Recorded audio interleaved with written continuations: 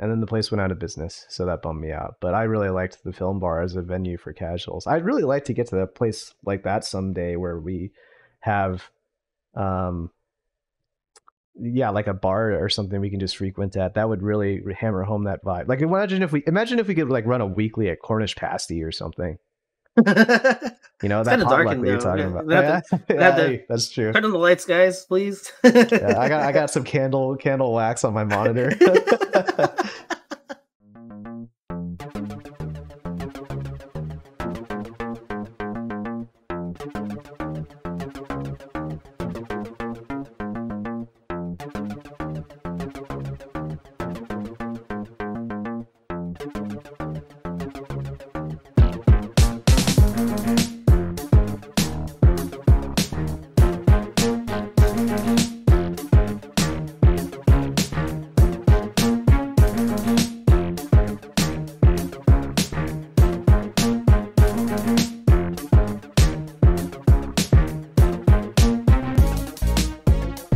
Hello, hello, and welcome to the Absolute Guard podcast. Yes, welcome. This is episode 41. My name is Benny, and as always, I'm joined by my co-host John, who has used a lot of his own personal drive meter as he spent a lot of time playing the beta over this weekend. I am indeed in burnout right now, and I have no idea. Like, it's even yesterday, I was just so burnt out, and like I thought today I'd be like, okay, I'm gonna go back into society and do regular things again, and I'm having a hard time getting back into that. Haven't hit that recovery state yet. Yeah. I think the meter's like 2/3 of the way full right now. Still got to deal with the rush down, and the mental stack is too high. Yeah. Yeah, there's a lot of debate right now about like whether or not burnout is good. Like a lot of early impressions from the Japanese players are like, burn out quickly. Anyway, sorry. All that to say too. My mind is like super like scatterbrained right now because I've just been like staring at a computer screen for about 3 days straight, and then even the day that like the last day was on Sunday, and today, we had Monday to recover before we shot this show. But Monday I was also just looking at clips from everybody throughout the weekend anyway. Yeah. So it's been kind of a crazy weekend. How about you? How was yours? I didn't play the beta too much. Told myself I would try a different character, but I mean, again, with the limited time, I was just like, you know what? Let me just play Guile. Because then, like, even then, when I started playing, I completely forgot like game mechanics and everything. Like, I was sitting there. Yeah. I think in my very first one, I didn't even set the buttons right. So I had like modern controls and Luke is my character, and I was just like, oh man, what happened? I was like, great, there goes my Yeah. first placement match. I'm just gonna lose, right? And then after I got that set, the next match when I actually was playing Guile, like I didn't even think about using my like EX moves because I didn't think I had them. Like that's how I hadn't been playing basically since the other beta, so it's my mind just wasn't there at all, and I was like waiting for the bar to fill up, and I was just like, hold on, I have access to EX Sonic Booms and Flash Kicks and everything right Oh, now. Like what am I waiting for? got it. Yeah, like just the idea of like starting with full meter at the beginning of the game or beginning of Mm-hmm. the round rather, like an alpha game. Yeah, yeah, just Yeah. having access to all those kind of moves from the beginning is it's still a big difference compared to the other Five. Street Fighter Yeah. games for the 5 4. Yeah, you just you start with nothing really. I did kind of a mechanics breakdown with Tanner a couple weeks back, but one of the big points we had was the fact that you start with full meter basically fixes a lot of the problems that Street Fighter 5 had. Because Street Fighter 5, like, a big concern was about offense being too strong, and like round one start in Street Fighter 5, someone dashes up and hits you with a strong, and then they're plus, and you just have to take it. And you can't do anything about it, right? Because you don't have any Yeah, meter, so you don't have that invincible reversal because they nerfed DPS, and then you don't have V reversal because it's round one start, so you don't have any red bar either. So you have no options but just to take that shit. And yeah, so that everyone was like DPs suck now because of that. But with six, they were like, we're gonna keep DPs like the way they are, and in my opinion, they're fair now, and that they require meter. But yeah, we'll throw you a bone, and here's now you can do them at round start, so you don't feel helpless out of the gates. yeah. I mean, that's an interesting way to think about it too, right? Like you have access to those tools in the beginning too, Mhm. but I was honestly just thinking about in terms of somebody that's very like an offensive heavy player, right? That just goes in and rushes down and Yeah. uses those resources a lot excessively in the beginning. Like, yeah, they might burn out quickly, but you could be at a 40%, 50%, life deficit at the very beginning if they just decide to, cash out basically. Yeah.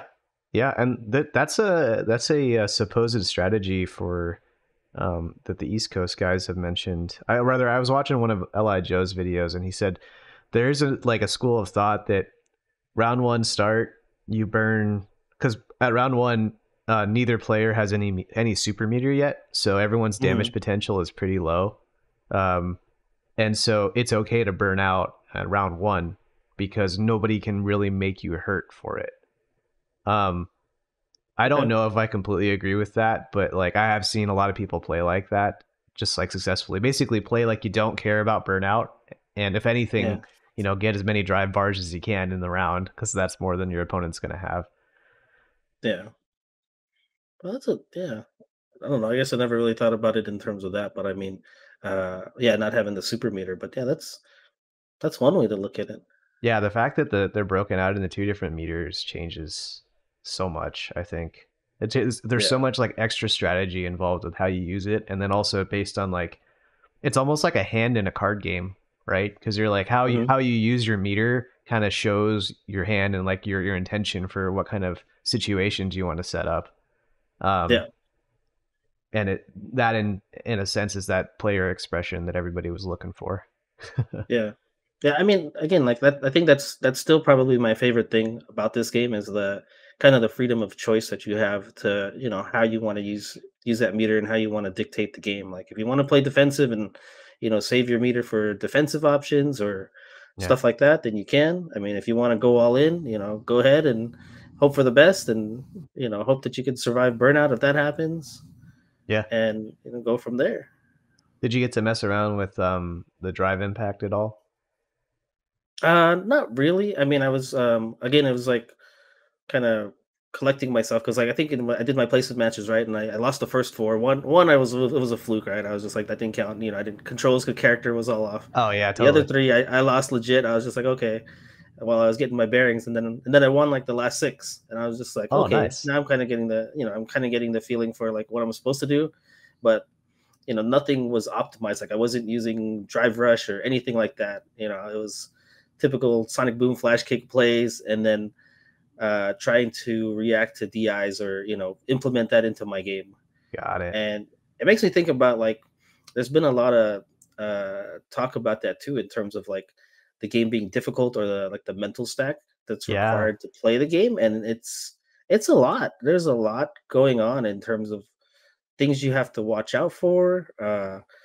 Conversions, like what's your best conversion off of this in terms of like do you spend the drive rush like um I yeah, don't know. It's gonna be like typically, in fighting games, you have a B and B, right? The solid meterless combo or whatnot have you, that does good damage, and but at this point, it's like you have access to all this meter from the start. So it's like, what yeah, exactly is gonna be a B and B for a character nowadays? It's gonna be like, yeah, this is your best no damage, no meter usage combo.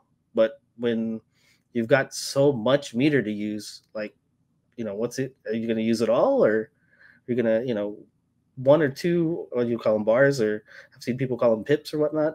sure. It's definitely like I don't really know which mechanic is going to take precedent overall. Like there's the concept of like meter economy and having like you said having the meters like be separate and then having to decide how much of each of the drive meter you want to spend. Just adding a cost to every action you take essentially increases the mental load for every one of those actions. Yeah.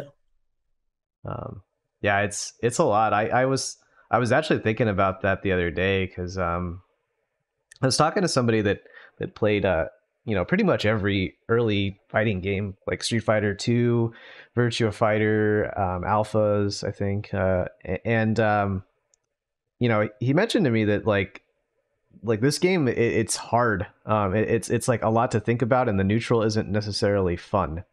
And so like it was more of like a, hey, I'm not sure if this game is for me kind of vibe I got.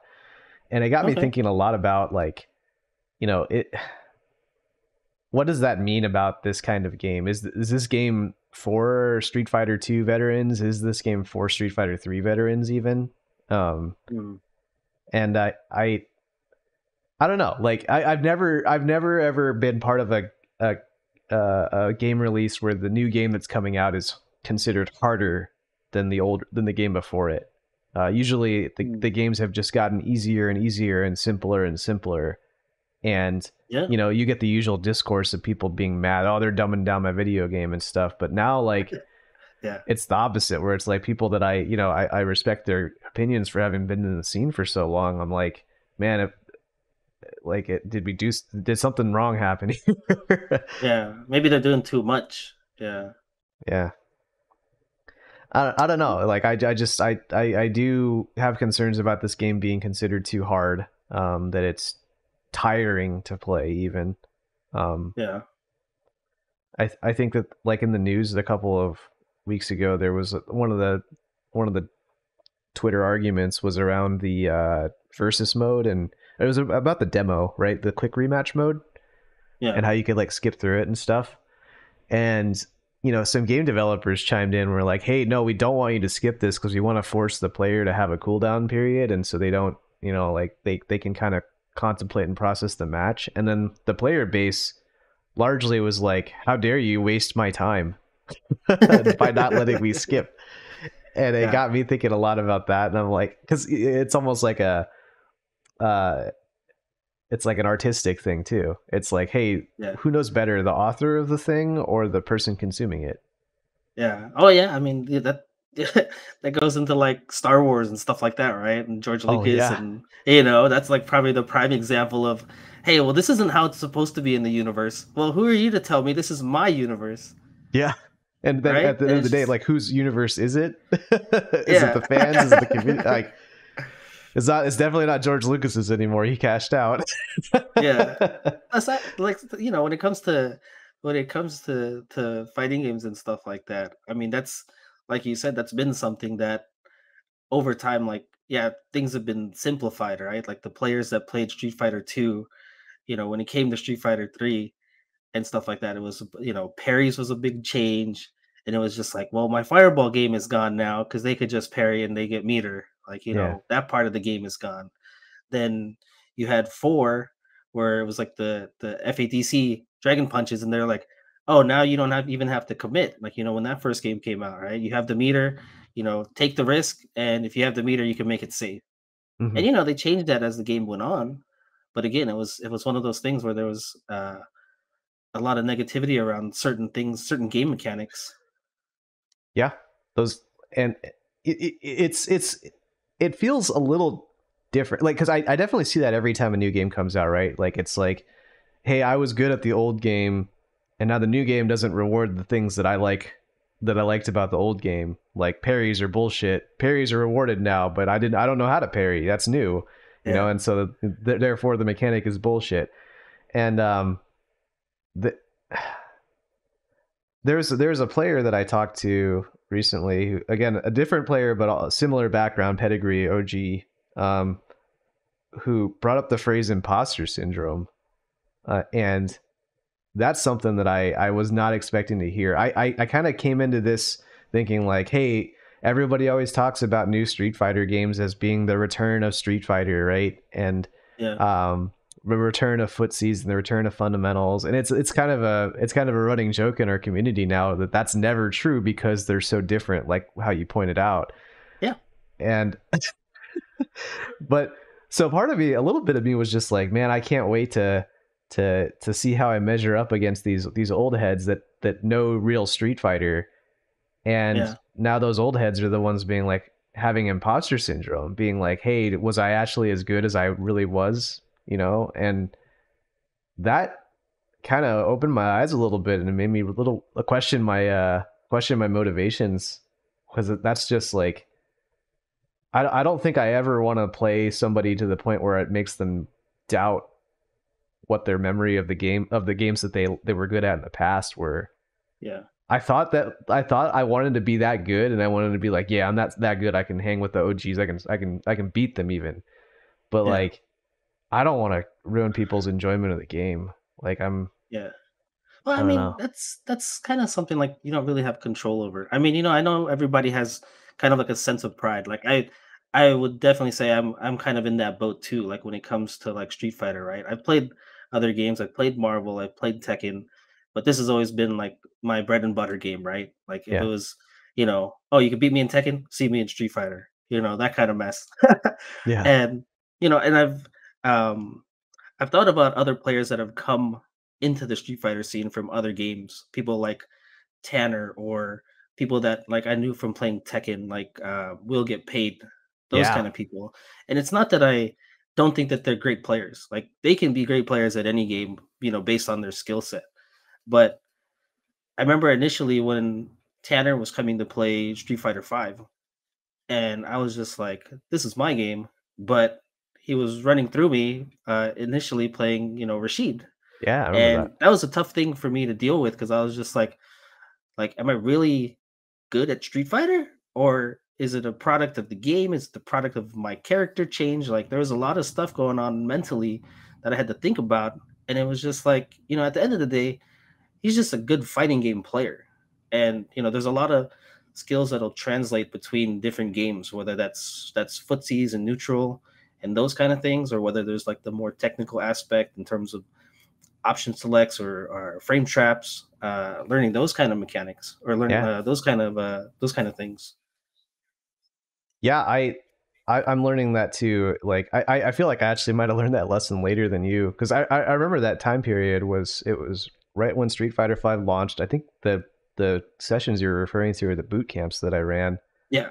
Yep. And yeah, Tanner was up on the top level station by the end of the circuit, and yeah, it I think I had like a chip on my shoulder with five, where Hmm. you know I was good at that game at launch. I got second and undefeated, and I only lost to Snake Eyes. I beat Ray, I beat Chris G, I beat a lot of like well known players, Hmm. and obviously it was launch game, but that meant something to me. And Yeah. at that time though, I was just surrounded by vitriol about how the game sucked, um, about how Street Fighter, like the launch went really poorly, the eight Yeah. frames of input lag, the greatest sin of it not being four, you know. Yeah. And so I had a chip on my shoulder. I was like, you know what, I'm good at this Street Fighter, and I want to prove to you guys that this is real Street Fighter, because everyone was saying it. This is not real Street Fighter because again, it's a new game. It's ass. It's got all this Yeah. new shit. I hate these V triggers, stuff like that. And so like I kind of it was almost a vindictive pursuit of being like proving that one, I was right, and then two, like this game is good. And Street Fighter Five Season One and Two was not a good game. Yeah. So I've come around on that a little bit. But even with six, like I get flashes of that sometimes where I'm just like, man, I want to prove with six now that five wasn't a fluke, and that everybody actually is bad at Street Fighter, and four was the fluke, or three was the fluke. And I'm, I again, with my friend who brought up imposter syndrome the other day, as well as somebody else saying that the game is too hard. I was just like, man, that's the fruits of that vindictive pursuit. That's not cool. Because I like these people and I want them to play the video Yeah. game with me. It's a weird. It's not a good look. I got to the end of the rainbow. I didn't like what I saw. Yeah, again, that's a tough situation, and it's also tough. You got to think from like the OG, the veteran perspectives too, right? A lot of it of what you're talking about. I think about when it came to like Marvel 3, right? When Marvel 3 came out, Yeah, there was a lot of first there was a lot of hype. Everybody was excited for it, and then when they learned about X Factor and the crazy comebacks and stuff like that, there was a lot of negativity from the vets of Marvel vs. Capcom 2. Like I wasn't really heavily into that game at all, sure. but there was a lot of negativity about the fact that, well, these guys weren't any good at this older game, but they're good in this game. Like, you know, they were just trying to kind of downplay those people being good at that game. And a lot of times I think that's unfair. Like, Yeah, I think, there's when it comes to Street Fighter, like, like we mentioned, like there's so much difference between all of the versions of the game.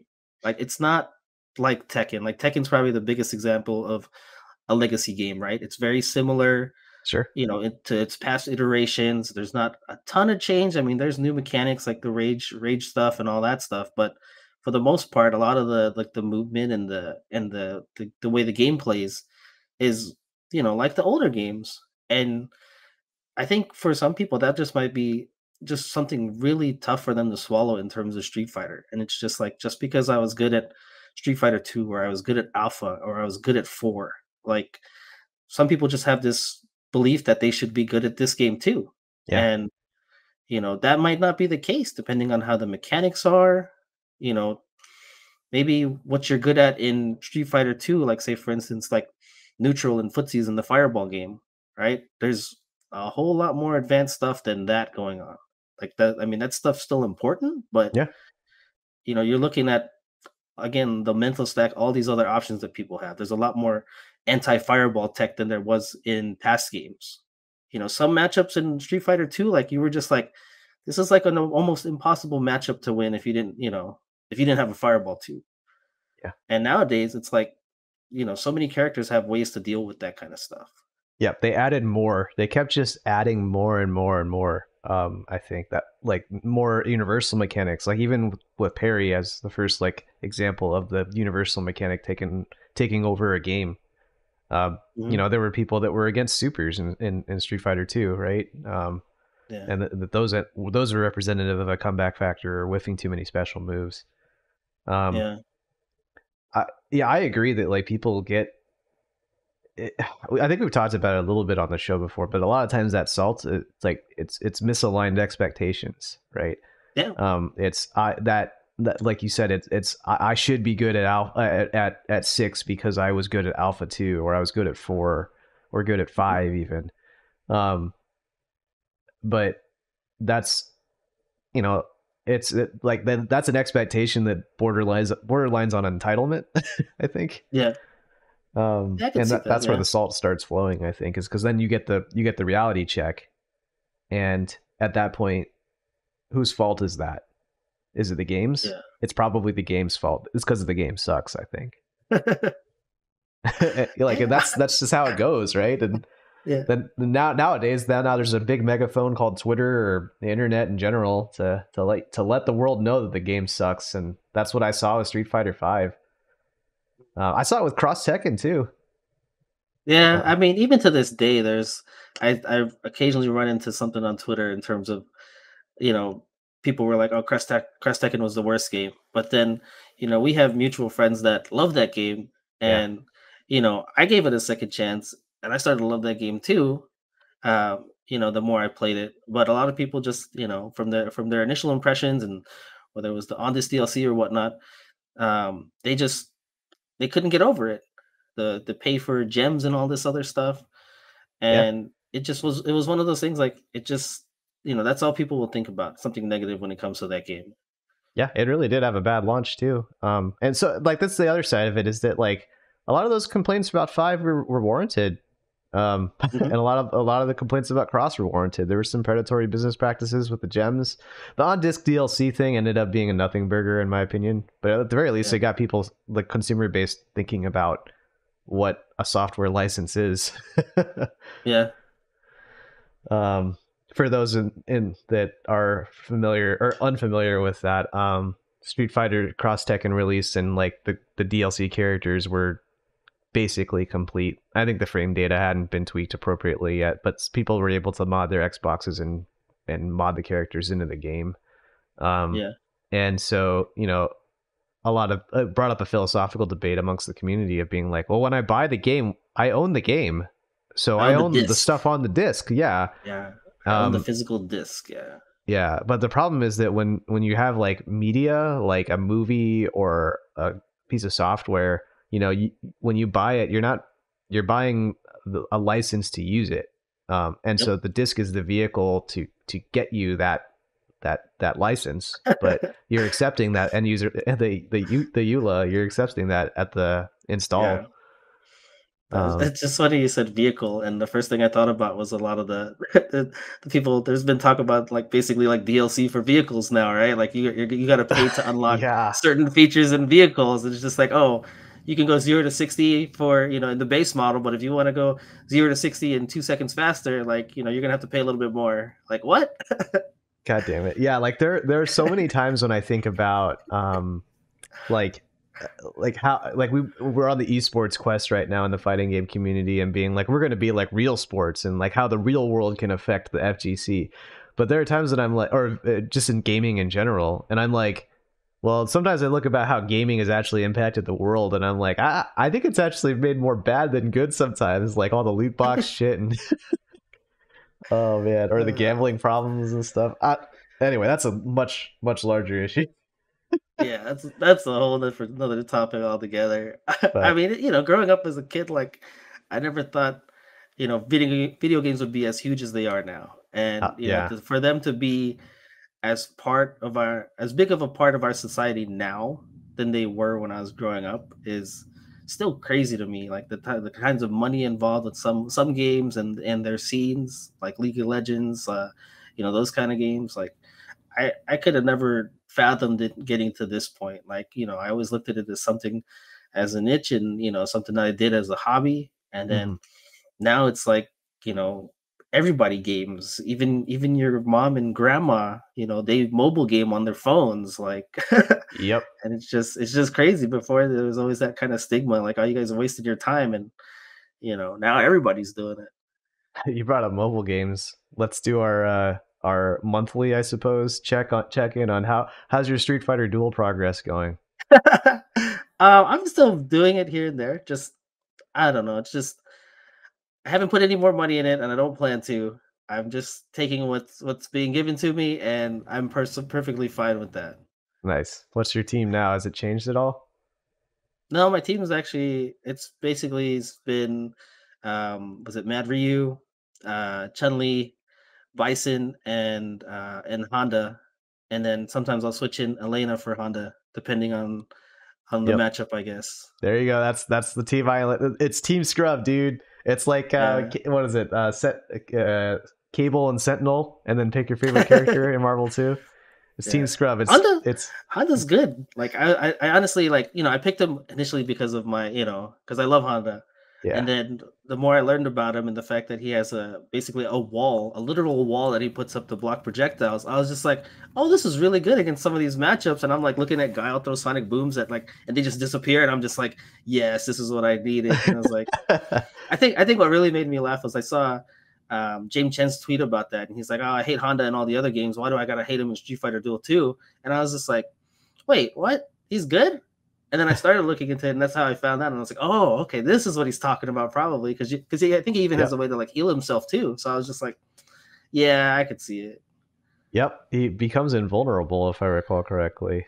That's the big deal. Is he pops his special move or whatever, and then you just can't kill him, and he just sits there, which is pretty reminiscent of, of fighting him in the actual game. Yeah, I mean, I think the biggest thing with going back to Street Fighter 6 that I've seen lately is a lot of discourse for Dalsum in Ah, yeah. particular. He's always a very polarizing character, and one that I plan on playing. And there's been a lot of talk, like I think ever since the official like Street Fighter Twitter put out a video for him and was just like, "Hey, this is how you play Dalsum," and people were like, "Why does he have this normal that goes diagonal?" Yeah. He just seems like he has more tools. Like every character seems like they have more tools in general. Like, I was talking to my friend Natek yesterday, and he was like, "I can't wait for Cammy. I want my dive kick back." And I'm like, "She's got two, right? You know that?" And he's like, "Yeah, I know. One of them hits overhead." That's just like, man, they pumped every character full of juice this game, and Yeah. everybody's got some new stuff. Well, I mean, I guess that's gonna appease one segment of the community, because when it's come to older games, like I always think about it in terms of like Street Fighter 4 and 5. Like there was always constant nerfs, right? Like your character got nerfed through new versions, and then the lower tier characters would get buffed, and you're just like, well, now my character sucks. I'm gonna play somebody else, right? Hmm. Yep. And now, like you said, like I think that's one of the craziest things is like all these characters, like people seem to be excited for like the access to the tools that they're gonna have, and like how universal they are. Yeah. And there's like I don't know, I guess there's things beyond like the normal, oh, my character's in this game. Like people are looking theory crafting stuff and thinking about what they've seen in the videos and how they can implement that, using the new system. Yeah. Everybody's talking about how they're going to have a secondary. I've noticed, Mhm. and I think that's more. That could potentially be more of a symptom of the fact that all the characters look cool, and less so about matchup spread. I think it's just there's so many cool characters that everybody wants to try, um, Yeah. and I think it has a lot to do with their choice to make the 8 original World Warriors come back. I Yeah. feel for the people that played the 4 boss characters though. Like they don't seem to have like a solid analog. I thought all the ROG players would go to Marissa, but like after seeing Marissa's command list, I'm like, that doesn't really seem like it executes the same way at all. Yeah. So maybe they'll all land on Honda with you.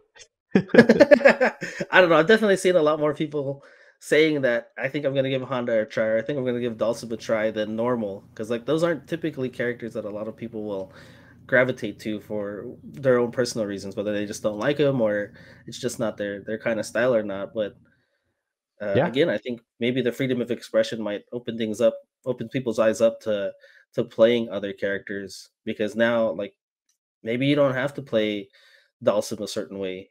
If you just want to go, go crazy playing offensive, then go ahead and try that and see how that works out for you. yeah. I'm even like considering Honda because they took away the hands mashing thing. Now I can do a quarter circle. Um, Yeah.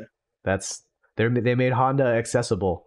Dumbing down my character who's already dumb to begin with. I'm also considering Lily. I think Lily specifically to counter Dalsum, which is Mhm. obviously putting the cart before the horse a little bit. But every Dalsum player that I've talked to has said that T Hawk traditionally gave them trouble. Um, Mm.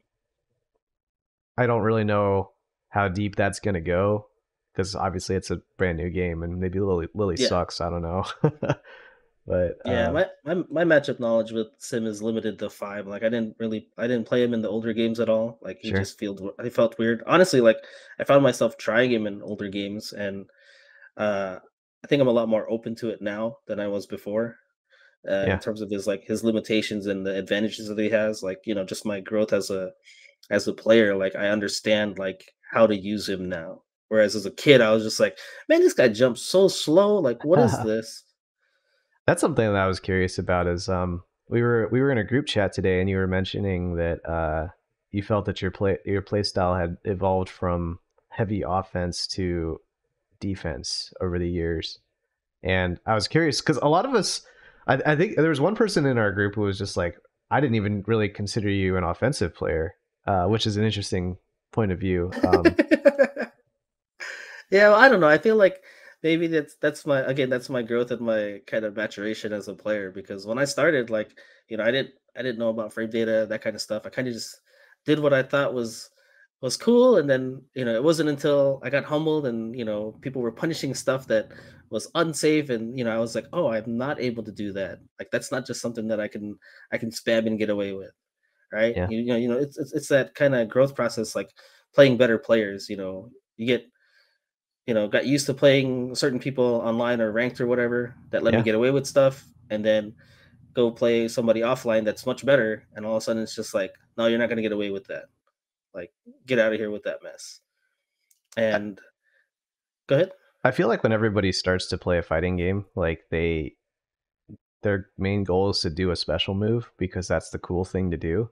Um, Yeah. and I feel like for Honda, that period lasts longer than usual for most characters.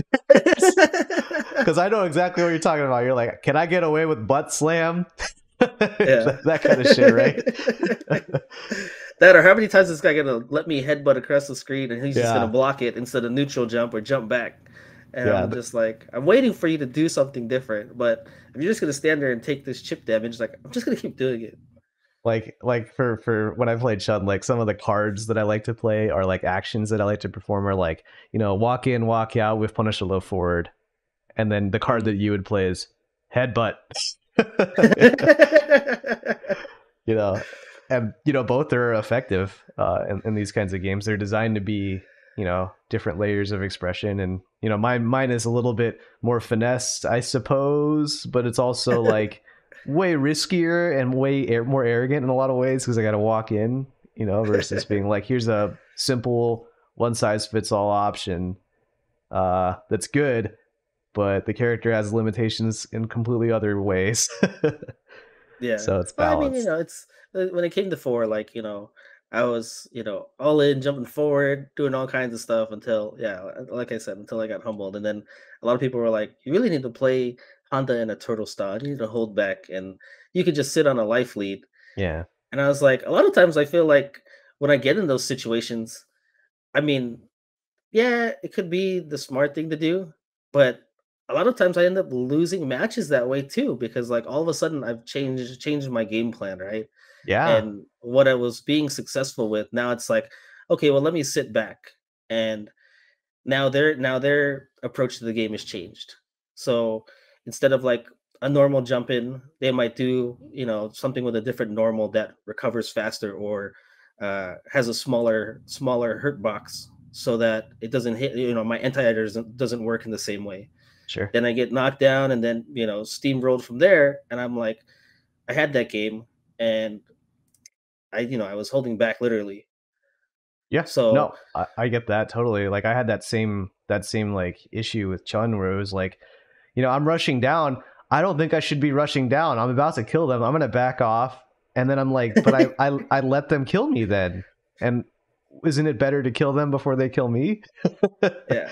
Yeah, you end up making rash decisions or second guessing like certain things that you were doing well, and it's just um yeah, I don't know. I found myself losing a lot of those situations where people were saying, "Oh no, just wait for them to make a mistake or just wait for them to jump in." And I was like, "Well, then I'm going to, then they want, they're going to play the ground game or something." And that's a weakness of mine. So I don't want to be involved in that. Let me Yeah. just go in and, finish them off. Yeah. And then that in turn creates a layer of predictability too, because if they can smell that you want to finish them off, then they're gonna be able to hard counter you in some ways. Um, Yeah. the the solution I came to for that kind of problem is that it's the issue is not that you let up and then they killed you. The issue is that, and in my case at least, it was that I wasn't paying enough attention while I was rushing them down to their like to see what their tendencies were to Mhm. know how they were going to come at me when I decided to let them out. And Yeah. so that's actually a flaw on my part because it was that I decided to try to maul them and didn't let them play. So I don't know anything about how they play anymore at all. So therefore, how the hell am I supposed to counterplay them when they're desperate? Yeah. Yeah. So like I mean, so earlier today, like or I mean even in recent weeks, like I've been playing Street Fighter 4 on PC ranked, right? And just, here and there. Yeah. And I find myself I don't know, it's a mixture of like playing Ryu and Zangief and sometimes Honda. Like usually there's kind of levels to it, right? Like I'll play one of the other characters that I don't play very well just to kind of see what I'm dealing with. Mhm. And then if I lose, I'll be like, okay, now it's time to play Honda, right?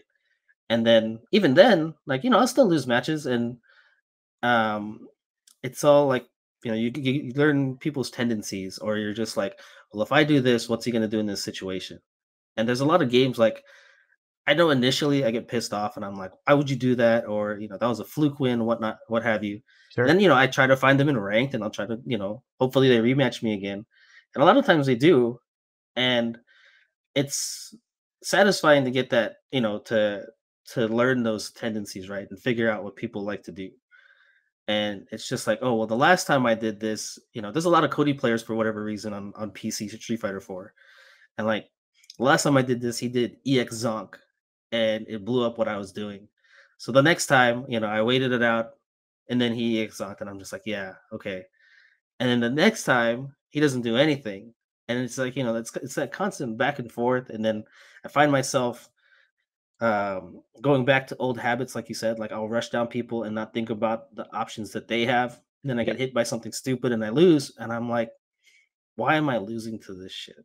And it drives me wild, and it's like I don't know, it's part of my what do people call it? My toxic trait is like is just playing stupid and ranked and then getting pissed off and blaming like the other player, or you know not being accountable for it sometimes, and just thinking, oh, that was bullshit, like I should have won.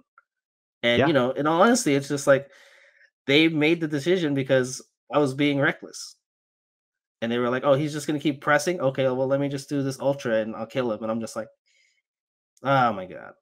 And it drives me crazy. Yeah, no, I get it. There's a point where like we reach an age, I think, where it's too tiring to get too mad about that stuff, and I think that's when we Yeah. ultimately land on the accountability angle, right? But Yeah. I've seen people like use rage to motivate themselves too. Like, hey, this guy's a scrub. I shouldn't have lost to this guy. It's my mission to beat him now and figure him out. I've Yeah. seen that kind of style of play too be successful in our scene. In our stream chat here, Skills That Kills asked what's some stuff that Goichi does or Go One does that John doesn't do. I think with Chun Li, and I tongue in cheekly put win,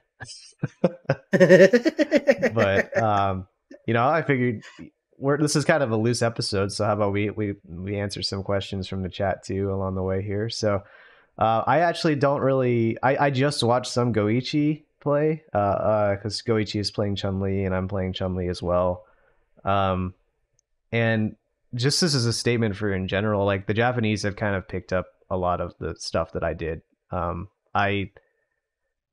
I'd like to believe that they all came to the same conclusions that I did, and that like it's what's the word, gratifying, or it's Yeah. validating in that means I'm on the right track as far as the stuff that I'm doing being good, if it's being replicated, or if people are coming to the same conclusions. Um, like Oh, they just saw Nemo. that Vesper Arcade. They saw that Vesper Arcade video, and they're like, "Oh, X copy that." Yeah, I mean, there's a very very long set, and there's a lot of stuff that I did in there that I am seeing the Japanese do as well. There's little things. I guess I can talk about them now because that's the other side of it. Is this beta is it's over, right? The build is done. We're not playing that build ever again. Um, Yeah. so any tier list that you make or any like opinions that you have, no one can really take them away from you because there's no way of proving if this character was good or bad anymore. Yeah. uh, but like an example is the Chun Li's stance on stance, right? The unstance can be canceled from frames 30, 31 through 37. It has like a 37 frame recovery, and you can actually cancel the unstance into a low. So a lot of the high lows that people are putting on Twitter are actually suboptimal because they require meter. Um, I'm nerding out right now, and just because I can, my brain's fried, and this is where I go. um, but you basically you stance on stance, and then you cancel that into a crouch short, and you basically get a meaty low. That's how the numbers work out. So that gives or you can do stance overhead, and they look really similar. I call it the teabag tech because she's standing, she goes crouching, and she goes standing again. She goes up down up down, and this when she goes standing, she's either gonna hit you with the overhead, she's gonna hit you with the low, and it's gonna be meaty and eat shit. Or alternatively, she stands on stances and then throws, or stances and then blocks your DP. So she has an option for every situation there. Interesting. Yep. Nice.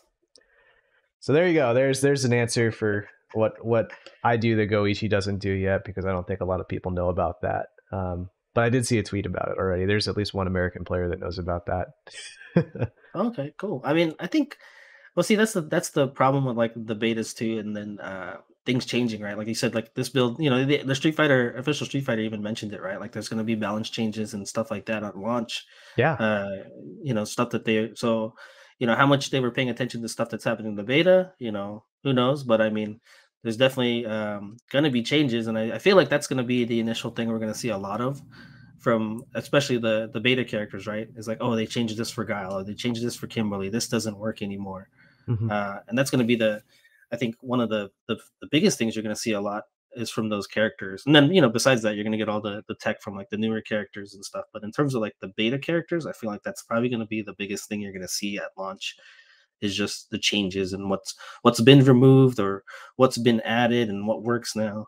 Yeah, and in the theme of like our previous topics that we've talked about on the show today, like as far as keeping the salt down low, um, Street Fighter Five, when there were different beta builds for Street Fighter Five, they started by giving everybody everything in the kitchen sink. You could link pretty much everything with Ryu in Street Fighter Five beta. You could like Cammy had like the chains that they could do were identical to four. You could do jab jab strong, which they quickly took out of five, and everybody kind of complained about it at launch because again, in addition to Mhm. all the issues I named earlier, with the launch of Street Fighter Five being poor, the game felt nerfed.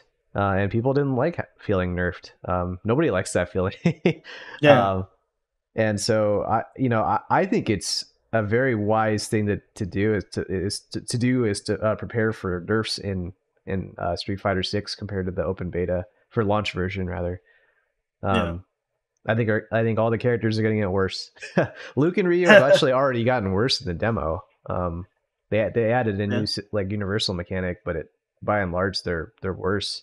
So Huh. keep your expectations in check, I guess. Yeah. Well, I mean, I mean that's part of the benefit of not, I guess, maining one of those characters too. Is just like I'm going to jump in and I'm not going to have that frame of reference, right? I'm not going to be like, oh man, they took damage away from Honda, or this combo doesn't work anymore. So I'm not going to come in with kind of that negativity Yeah. right off the bat. Like I could definitely see that from a lot of people. I've seen it on Twitter from some people when they're like, well, if they're going to nerf this, this is part of the reason I want to play this character. And, I might not play the game at all now. And I'm like, the game hasn't even launched yet. Like you're talking about stuff that was in a beta. Like it's literally, it's in the word beta tester, right? Like it's stuff that they want to test out. Yeah. Whether they think it's good, it's too good, or it's not good enough. Like you shouldn't come in with the expectation that this is how the final product's going to be. And if you are, I think that's kind of short sighted on your part anyway. By the same token, like this, the this open beta was not. It was a stress test for sure, Mhm. but it wasn't a balance test by any means because this version of the game is a year old or it's 6 months Yeah, old. The first yeah. beta. This is the build from the first closed beta. And I think that was like in August. December So, or oh, the first. You're talking about the first? yeah, Hmm. it might have been November. It might have been November actually. I think Yeah, the two closed betas are pretty close to each other. Either September even. Either way, yeah. it's not like it's way out of date. I believe. Oh, speaking. Oh, go ahead. I know I was gonna say, speaking of stress tested, like, how are your overall online matches in terms of like lag? Like, did you play anybody like out of the country or out of state? Like, I played against a Chun Li player from New York. We had a mhm. duel for the best Chun Li in the nation, and I won. So I consider myself the best Chun Li in the nation. As of right Uh, now, yeah, as as as of in the the end of beta, yeah, as of the uh, end of the open beta, yeah. And again, the game's over, so can't prove it. you get to hold that Can't title. disprove it. They Yeah, can't take away that title. yeah. I actually did make. I was best in the world, ranked top one for 4 hours, I think. Nice. Um, But and in terms then of like the connection and stuff, was it solid? Was it playable? Like, did yeah, you feel? yeah, no issues whatsoever. This entire beta, I wish like I think there was one like there were a couple like internet spikes where like it would suddenly the rollback frames would spike up to 5 or something, and then it would get stuttery, but then it would resolve itself. Um, Okay. this game has uh the best online experience that I've played in a fighting game. Period.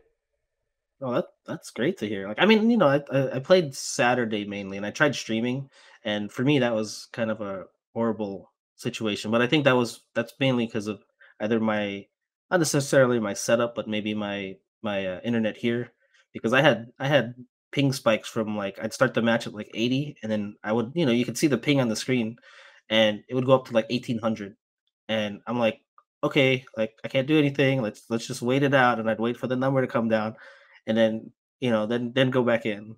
Yeah. So that was, I played again a little bit on Sunday. Decided not to stream, just just play by itself, and I had a much better experience that way. So got to tweak some things on my end, but Okay. overall, from what I'm hearing, like it seemed to be pretty good. Yeah, I streamed from the beginning of beginning on Thursday night until like 5 a.m. or something. So I was fried. And then I didn't stream for the rest of the weekend. I basically just played I chilled out and I played Ken for the entirety of the weekend. I think I played a little bit of ranked Chun at the end of the night, but or at the end, like at the very last night. But I don't think I'm going to be showing up in any highlight reels or anything. Um, Oh, I played in some tournaments too, but again, I played Luke for those, and um, Mm, just trying to fill out the game. Again, the game's going to be completely different in 2 weeks, and it's not. I don't know. I think it's more about exploring it and enjoying the experience with people. I figured that out yeah. actually. Is that it wasn't necessarily about like climbing to the top of the leaderboard, getting famous, and doing all that other bullshit. It was more just like this is a really fun social experience. Being Yeah. part of the launch with the fighting game community is just really fun, and being Video able to games a share that. social experience? Huh? Yeah, I said yeah. video games being a social Oh experience? yeah, yeah, Uh, yeah. no, but Every it's time that, that someone brings that's up an that's great to addiction, hear. that every time someone brings up an addiction, they're always like, "But my thing's different. My video game addiction is social." No, I mean that's really great to hear though, because I mean even and some of the people in our community, like we have uh the Spurlock brothers, right? One's Yeah, here in Arizona, the other yep, one's in halfway across the world, basically across the world in Taiwan. And they played some matches, and they said, it wasn't perfect, but it was playable. So, I think that bodes well for things overall. yeah, Hopefully, really good for the US in general. So, I mean, we'll see how that goes. yeah. I think we're in a really unique spot where because it's not just the new game launch; it's the new game launch after the pandemic that basically nuked the concept of in-person casuals, Yeah. and it hasn't really recovered for the Street Fighter scene. Um, Yeah. Oh, that makes me think about something. yeah, I've seen a lot of talk about the Capcom Cup, right? And yeah, that the fact that there's a lot of not just the prize money, but the in terms of the offline versus online events. So there's a lot more online events now versus offline, yeah. and I've seen some discussions about that, and I was wondering what your feelings were on stuff like that. So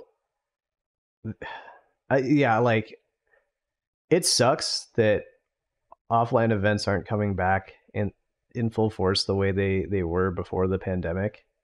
Mhm, And like we both know somebody that was affected by that. Armando Angelic was affected by that. Undefeated is not occurring uh, mm, this year or in the near future, from my understanding. Um, and so a lot of those like mid-sized events just got torched, right? I mean, he was on the yeah, show actually. He even said that. yeah, And the other side of it is like in 2019, there was also like a Twitter discourse topic of the day being like, are there too many events? I have to spend mhm, every weekend grinding and I have to spend every weekend watching yeah, streams and it's just too much now. And like people were yeah, complaining about that. And it's so I think no matter what, I think we're gonna get both this time, if anything. People are gonna complain about too many online events yeah. and and then not enough in-person events. Yeah. I mean that's something I was talking with Saber with last week in terms of like he brought up the fact that there was events weekly, right? And during the peak of like Street Fighter 4, like that was crazy. Like there was majors going on all the time, right? Mhm. Whether it was like, oh well, there's this one, there's this one, and there's this one. Like again, like you said, there was like kind of like an oversaturation and stuff. And it became too much. Like, I would honestly just go look at results and kind of highlight videos, that kind of thing. Like, I didn't have time to consume all of that stuff over the weekends. Yeah. Like, it became too much.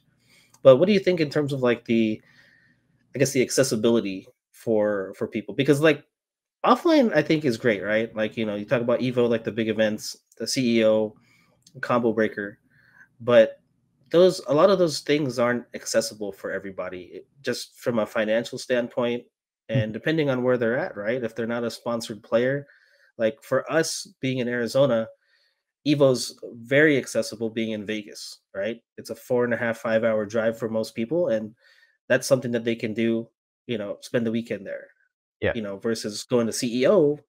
You've got to find a flight and hotel and all this other stuff, figure out, a whole lot more. And Yeah. there's a lot more cost associated with that. I mean, the issue is that like that was a problem even before the pandemic killed all the small events. It was Yeah. how can I afford to go to all the small events and the big events? Now it's just Yeah. how can I afford to go to the big events?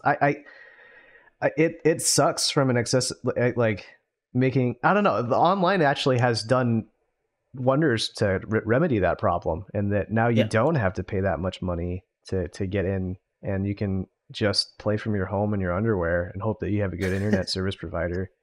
Yeah. Um, I mean, even then, there's still going to be advantages for people who have a lot of money. Like I see a Mhm. future someday where like there's a model I think that a lot of Dota players use, like that they do the gamer house thing where like apparently there's a couple gamer houses in here in Phoenix because real estate was was cheap for a while.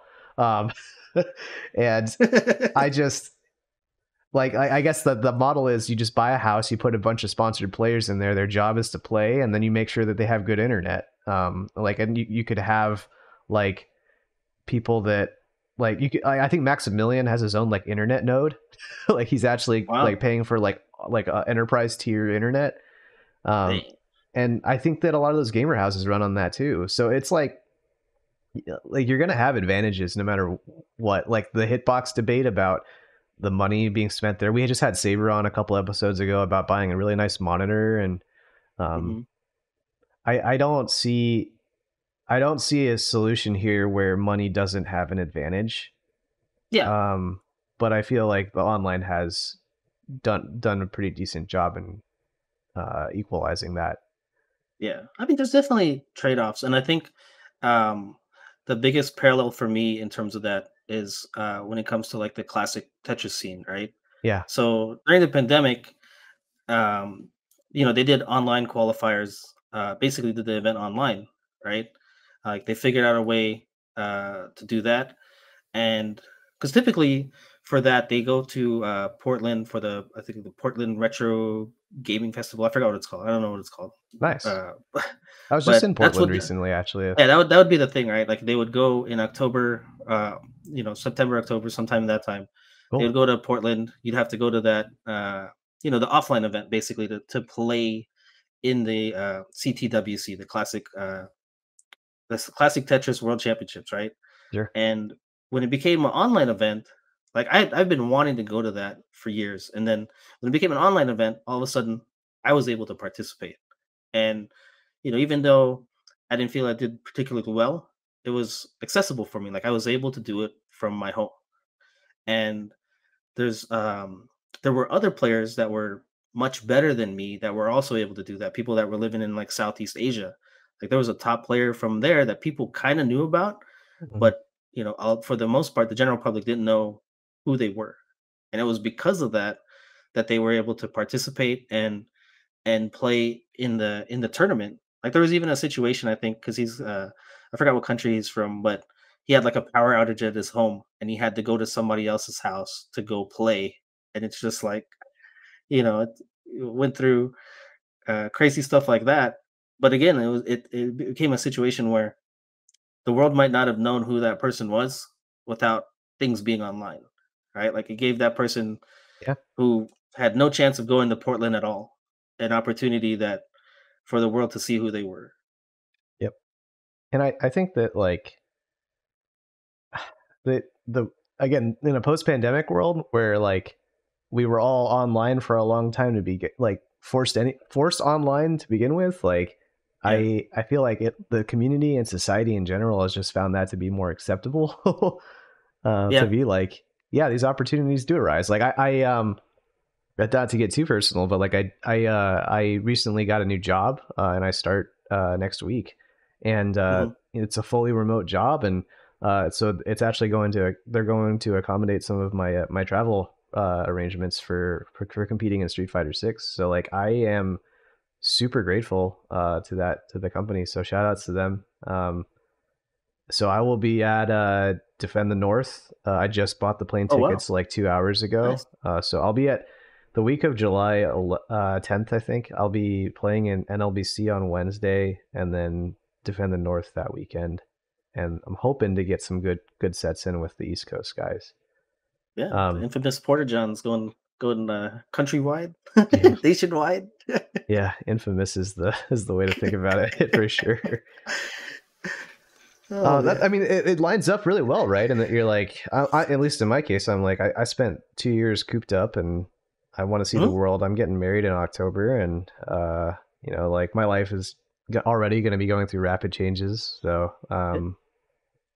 might as well bust out Take into advantage. the world. Yeah, No, but that's awesome. But again, like that goes back to I mean, that's COVID in general, right? Like a lot of places before COVID was like, well, we can't do this remotely. Your job can't be done remotely. And then when we were forced to do it, all of a sudden it yeah, was like, well, here's a PC, here's a keyboard and blah blah blah, and we want you to work from home. And I was like, wait, hold on, you said I couldn't work from home. But yeah, now that it was a necessity, oh, we'll find a way. Like we can't yeah, just, have you employed and, not doing anything. yep. And there's all kinds of conversations about how work from home affects the human psyche or how it affects middle manager positions. But Yeah, I mean, I I work think, from home. Like, it has its advantages for sure. Waking up, 5 minutes before you got to go to work. yep, That's a great thing. No commutes, that kind of stuff. yep, Bathroom access, snacks access. Like, there's a whole there's a whole lot of advantages to that. yep. But I mean, I don't know how that affected the business negatively in terms of like camaraderie or, you know, morale or whatnot.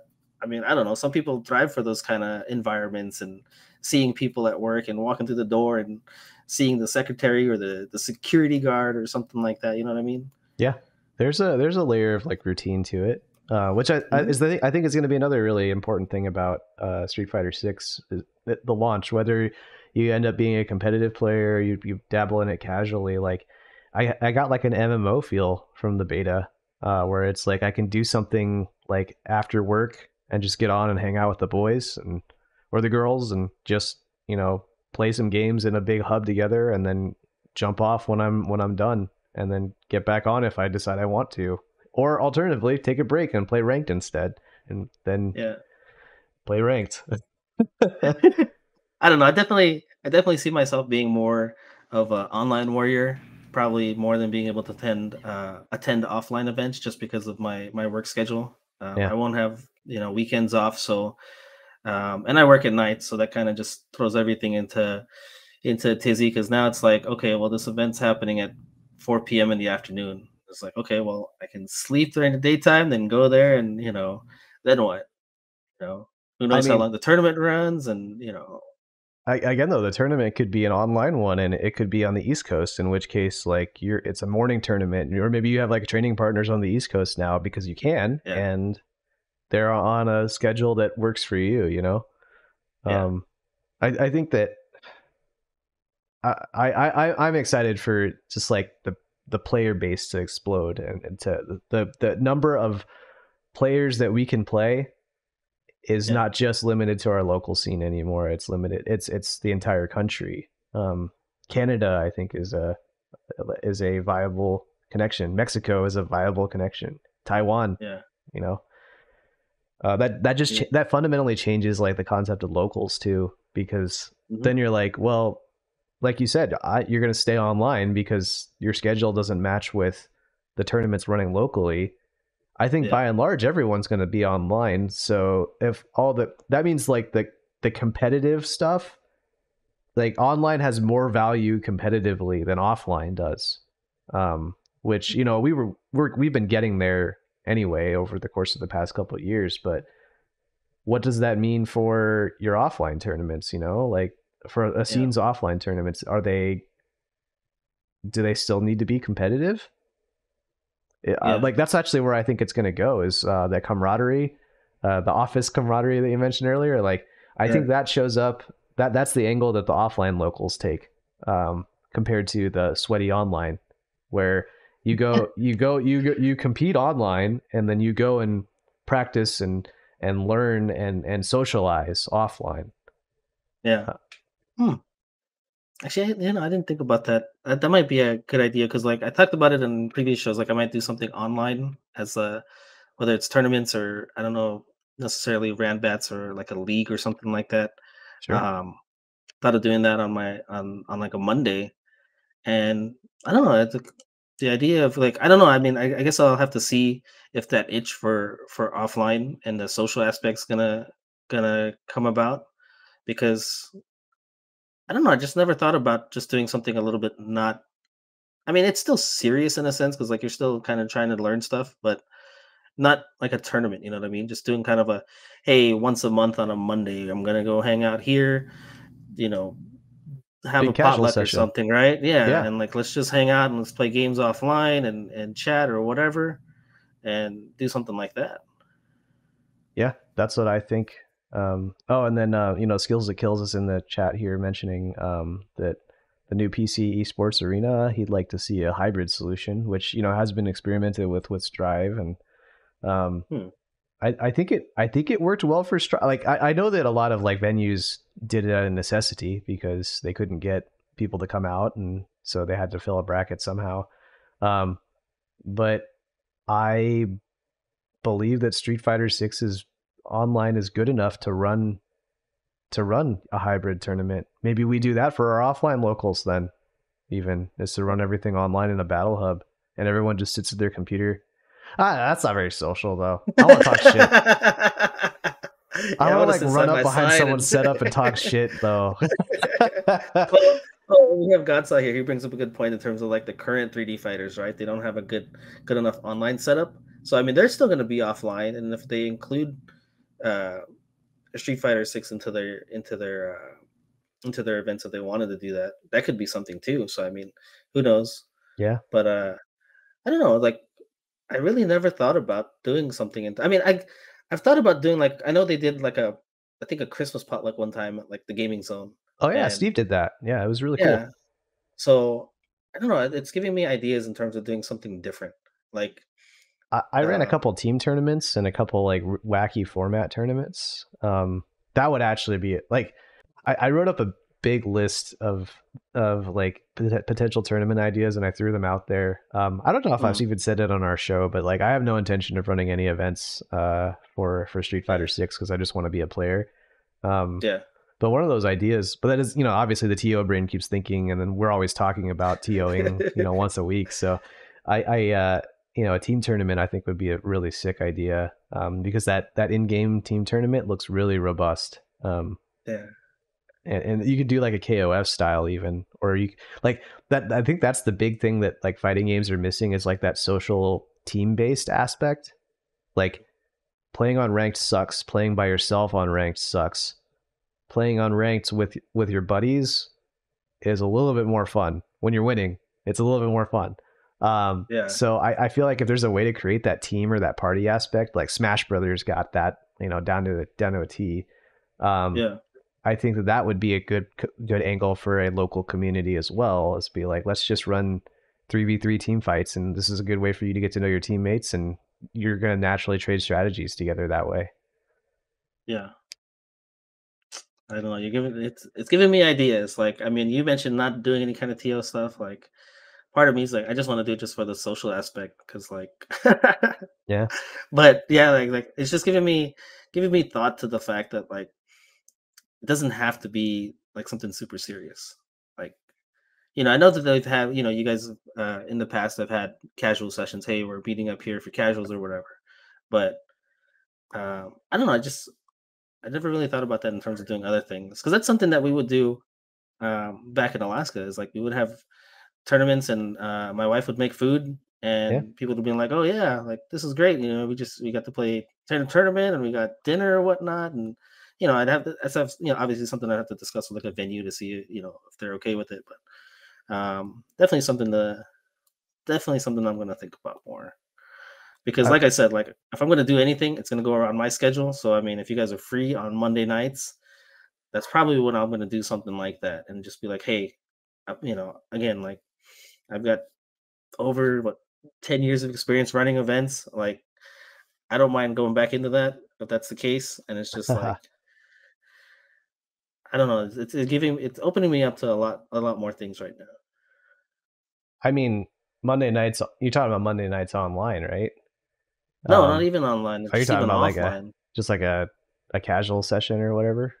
Yeah, like I'm like the more I think about it, like online could still be like a uh something different, like more competitive focus since everybody's, at home and, I guess, like you said, the competitive aspects kind of moving to online. Yeah. So maybe do a monthly social kind of thing where team tournament or something along those lines that isn't, as serious or whatnot. I think so I was in Hawaii this past January, and that's basically what they do. They have a monthly like potluck, and they just have Mm, it in their Discord. They just plan that month, and then each month is a theme. Like I think the time I was there was surf and turf, yeah. which was tight. They had awesome scallops, and there was just like Yeah. a bunch of different kinds of beef. Like it was hella good. Um, and yeah, I just me and Collins happened to be there that weekend, and we got to go and be part of that community. And it they were all playing different games. Yeah. I think that that's the angle that a lot of people in the community actually want. It's not necessarily like let's get sweaty and Yeah. compete and Let's try to win some cash. yeah.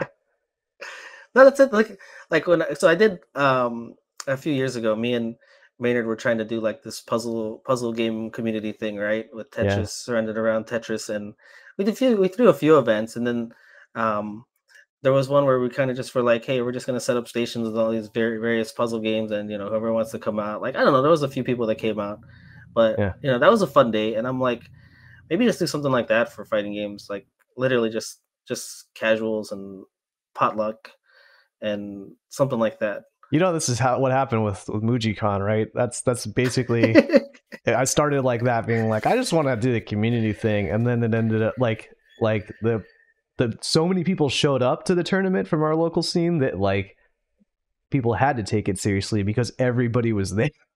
And then it just ended up like that's how I ended up like running more competitive events. But I had no intention of doing that originally. But like I remember Ray called it MujiCon, and then a bunch of people started bringing food, and like it was bring your own console, bring whatever the hell you want. We got the space at UAT. Like it just turned into a big deal. And maybe that's what we need right now. That's what the community that would, I think, be a big enough differentiator from the online sweatiness. Exactly. Like, yeah, I mean, you can still, have whatever the venue fee and just be like, venue fee and hey, we're gonna have a potluck. Somebody bring some food. And honestly, like, I don't know, when it comes to like potluck stuff, uh, it's so random. Like, I didn't even think we'd be talking about stuff like this, but like, I want people to like bring stuff that they make. Oh Like, yeah, it doesn't have to be anything like, from your ethnicity or like a cultural kind of thing. Just bring something that you make. Like, I yeah. think of like who was the one making those like bacon wrapped jalapeno poppers? Was it Oh not soy? yeah, that was not soy. That was his deal in Yeah, Marvel. do stuff like that. Let's have a potluck and you bring Yeah, that, and I'll have my wife make some food, or my daughter could make some baked goods or whatever, and we'll just have a good time. yeah.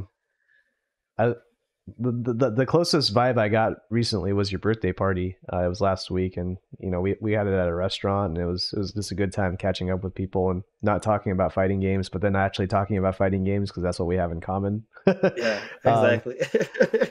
I yeah, it's just a side of the community that I wish I had taken the time to try to experience sooner. I Yeah, think AJ was. I was listening to our show with AJ a couple of days ago, and he mentioned, he was like, what memory do people have of the community when they look back fondly on it?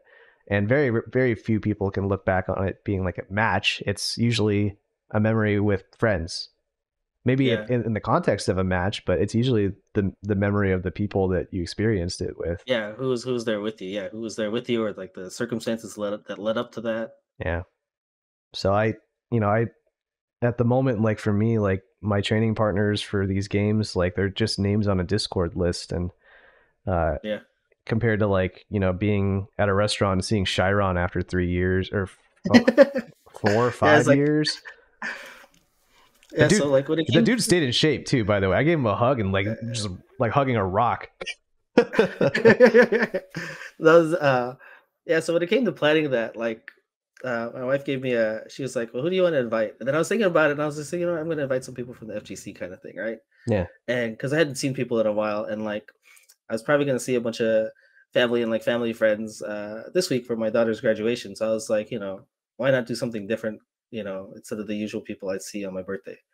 So, and then like my oldest friend, I known him since second grade. He messaged me happy birthday, and then he's like, "You got any plans?" And I was like, "I'm gonna be at Craft 64 if you ah, want so to that's come how we by." met. Yeah, And that's how he ended up coming along. And then when he was sitting there, and like I guess I don't know if he didn't expect a ton of people there, but then he was like, "How do you know all these people?" And I was like, "Honestly, I know everybody here from playing Street Fighter and fighting games." And he's like, "Oh, really?" It's just like, "Yeah, like these are all my friends."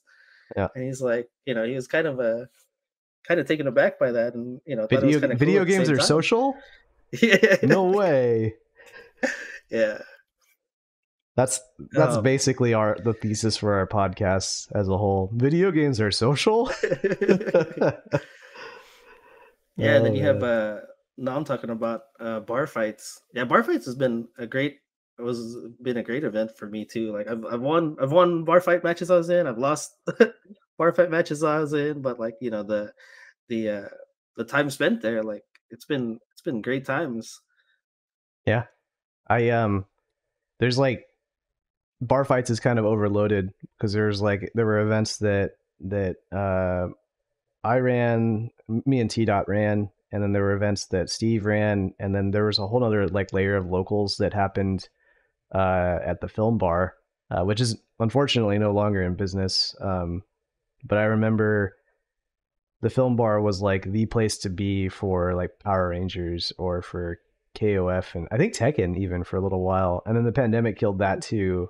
But when I was trying to bring some life back to the Street Fighter 5 scene in 2022, I think. Uh-huh.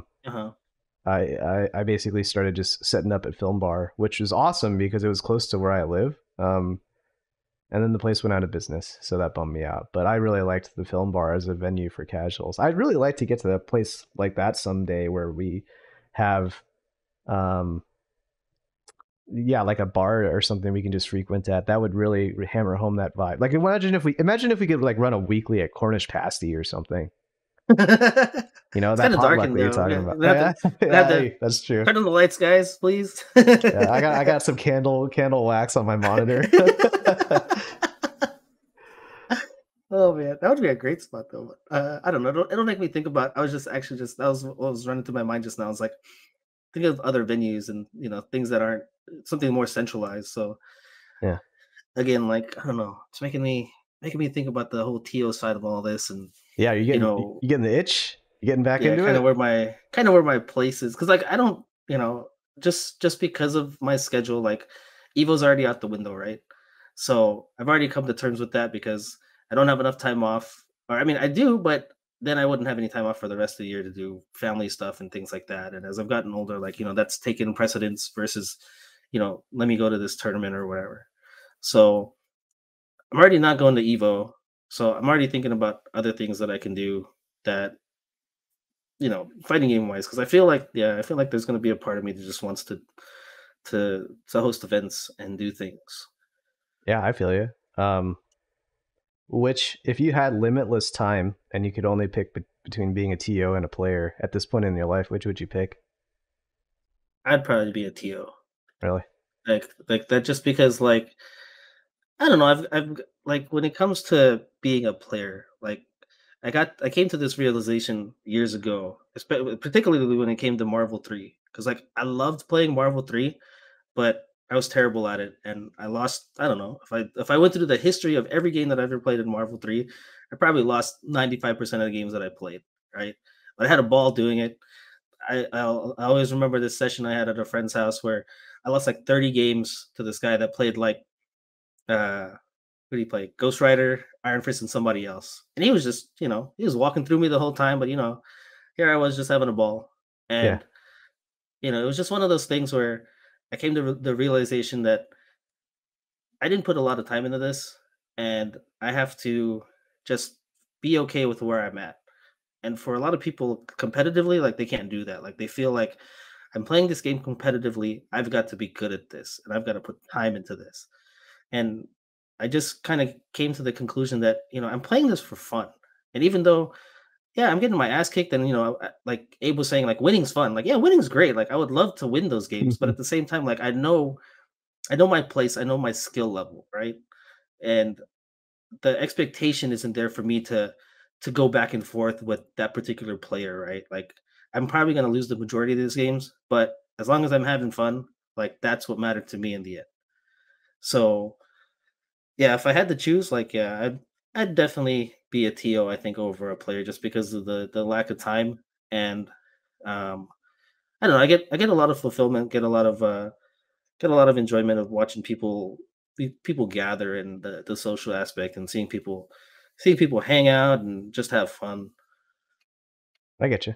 No, I think that's again, like it kind of the pandemic recontextualized a lot of things for me as far as like what I want to do with my life and what my values are. I was very career driven before the pandemic started, and a lot of events that happened during those years resulted in me not being so career driven anymore because when you're locked down and you don't know if the world's ending or if you don't know if people are out to get you or anything, like the people that you count on are your family and the people that are really close to you.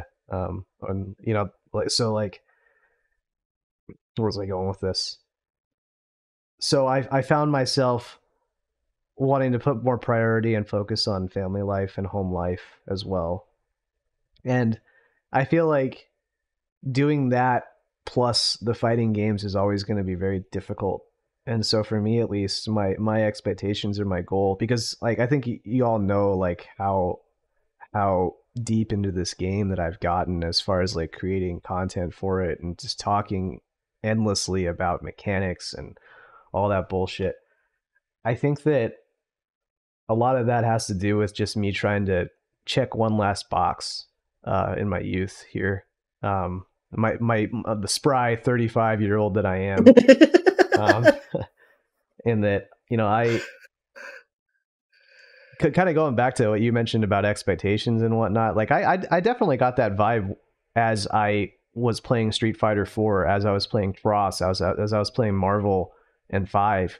Mm, Like of the people that I started this journey with, slowly jumping off the train to do other things. And sometimes those other things were to complain about the game that I was playing. And that's where I started really getting that chip on my shoulder that I mentioned. But a lot of mm, other times it was just people being like, kind of like how you mentioned, where it's like, this isn't really for me. This isn't the time that I want to put into it. I would want to, there are better ways to spend my energy. And yeah, I feel like I'm going to hit that point pretty soon too. I just have this one last box I want to check off as a competitor. I got yeah, a taste of seeing it, like seeing a lot of the friends that we've interviewed on this show. They're in our chat right now. Nam and Skills That Kills and Godsaw and company. Like they've all placed high in tournaments before. Some of them on the national stage, and yeah, I want my shot at that. I think that I ran from it. I ran from it, the pressure of succeeding with that because I wasn't ready in my 20s. mm, And I would arguably I'm not ready now, but I feel like now is a good time to do it before I reprioritize my life a little bit. yeah. Well, yeah, I mean, like you said, I mean, you're getting married later this year, and Yeah. you know, family life and stuff like that's gonna come after that. So, like, who knows? Like, this would be a good time for that kind of stuff. And I don't know. It's like I said, like in terms of expectations and stuff. Like, um, my son wants to play this game, and Yeah. part of me is like, again, like it's not so much being competitive. It's something for an experience for me to share with him and for to teach him and for us to learn together. And I see that as something that I'm looking forward to more than going to a tournament and doing well, right? Like Yeah. that to me is like, oh, like I didn't expect any of my kids to play these games. Like, yeah, they've played some in the past. Like I've a couple of my kids have entered Tekken tournaments in the past because they like playing the game. And I was like, "Are you sure?" And they're just like, "Yeah, I want to join." And I was like, "Cool." I was like, because they'd seen me be passionate about it and been around the scene a lot, and it was cool to see them, partake in that in the past. And for my son to want to play this game, and for us to basically be on even ground, like it's something that we're both interested in, is I think probably the thing that I'm looking forward to the most. Yeah. What are you gonna do if he's better than you? I don't think that's gonna happen, but I mean, we'll cross that bridge if we get there. But If big like I if said, though, right? yeah, like I don't think he's at that point yet. The only game like he can beat me at right now is Dragon Ball, and that's just because I haven't taken the time to learn that game. And Sure.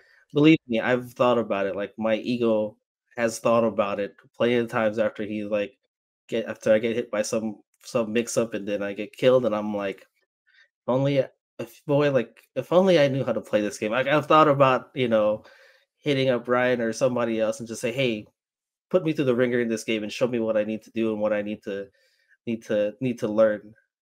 And just to get that point to kind of put him back in his place. But nah, I'm not gonna do that.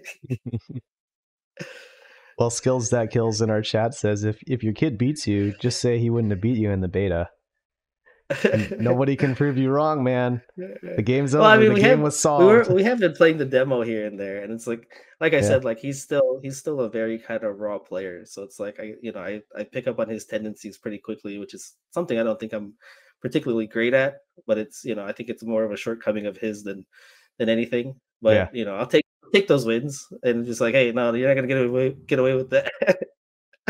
It's funny if you compare and contrast our stories here. It's like I'm kind of living in the past a little bit, and you're really focused on the future.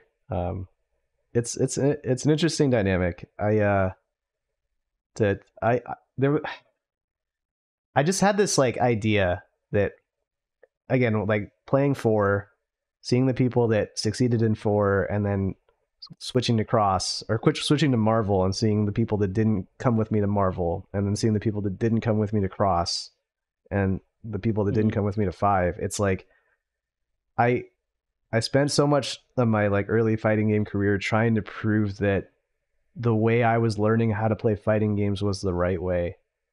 And Mhm. I felt that like being able to play multiple games, um, like at a high level, and being able to figure them out really quickly would prove that. And in reality, the people that I was trying to prove it to just weren't playing the games that I was playing. And so they didn't, I never really got that fulfillment. And so Street Fighter was really unique in that, well, this is the series that everybody comes back to. We're going to get another 2009 when Street Fighter 5 drops, and everyone's going to come back, and we're all going to have a lot of fun together. And that didn't fucking happen. And so that's the chip on the shoulder. It's just I've been so bent on trying to show that like the way I learned to play the games was right, and I don't think Mhm. that was very healthy.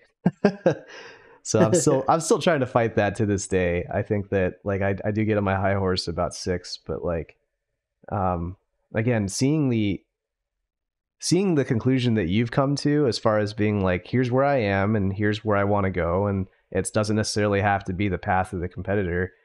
It Yeah. it recontextualizes that viewpoint, my viewpoint, a lot, as far as like, am I just trying to bully people into having imposter syndrome?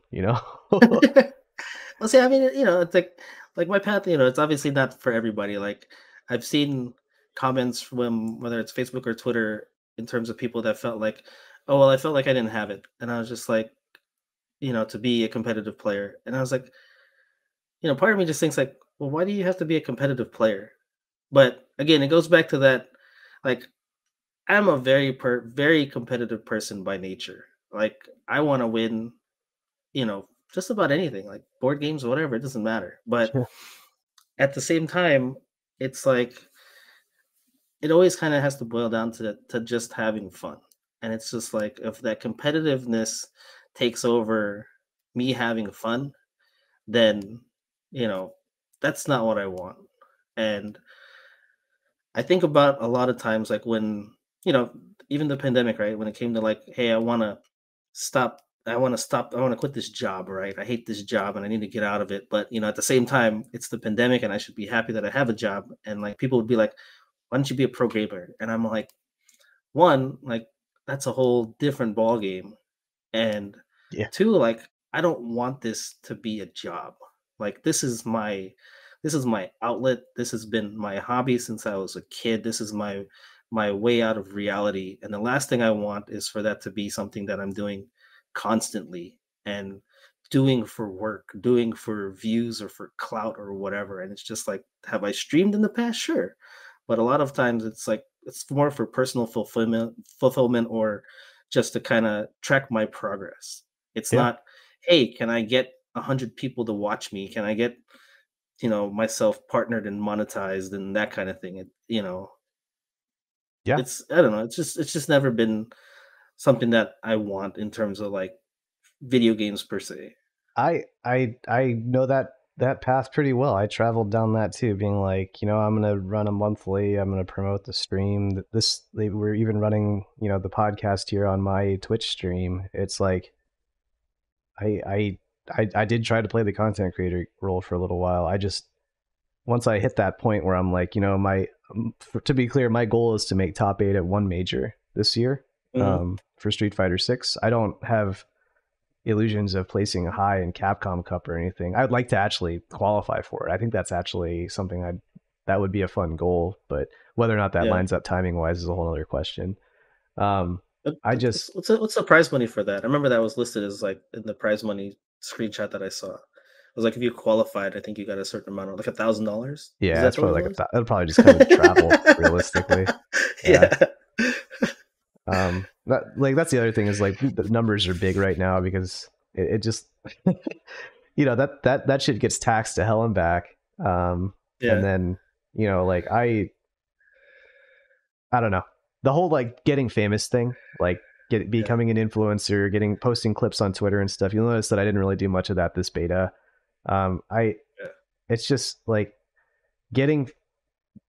I got to network enough with the top players to know that people are going to be willing to practice with me, and I think Yeah. I'm good there. I think that's the vehicle for the stream, or that's the motivation for the stream, which is Mm. I stream for to record myself to improve, and I stream to network so that way I can play top players. But that's very different than doing something like what the big dogs are doing, like what Maximilian's doing or something, Yeah. um, which is somebody that I fought in the closed beta this weekend, and I realized that I didn't want that fame. So yeah. Oh man. Well, Just cool. going back to you were mentioning the social aspect about stuff, Yeah. and Yeah. it made me think about. Oh, you were actually there. There was a few years ago. I don't. I think it was 6, 7 years ago, or Sure. was it that long? Damn, when I held a barbecue at the park, and I just invited a bunch of people, coworkers, friends, or whatever, and a ton of people came out, and I was just Yeah. like, "Holy shit, this is a lot more people than I expected."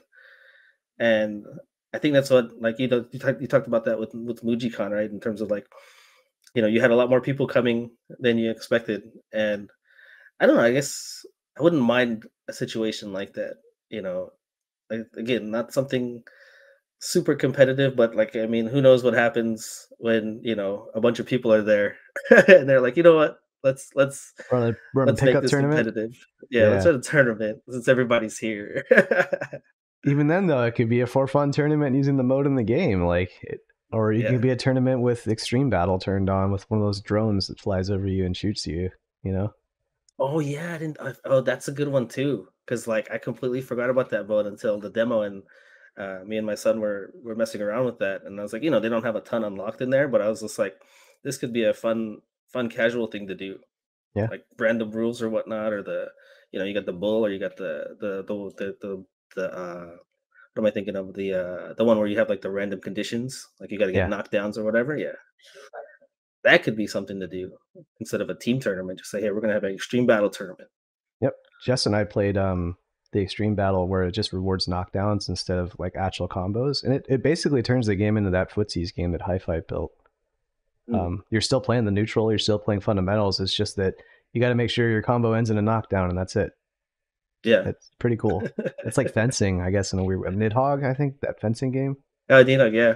Yeah. That's a Real fun quick about game. that barbecue you mentioned. I was just thinking about that the other day because I remember that. It was, I think I went by myself and then I got to, I think like me and Kaya had to go get ice or something. And that's when I got to know your daughters and your kids a lot better that day. And now since then, 7 years have passed. So they're all Yeah, grown up something like now. that. But Yeah. yeah, I remember visiting that, and yeah, we're gonna see them this weekend too. Yeah. So, yeah, very cool. Nice. Shoot, I had another point I wanted to make. Oh yeah, sorry. Yeah, I wanted to get this one out of the way. I wanted to vent about modern controls.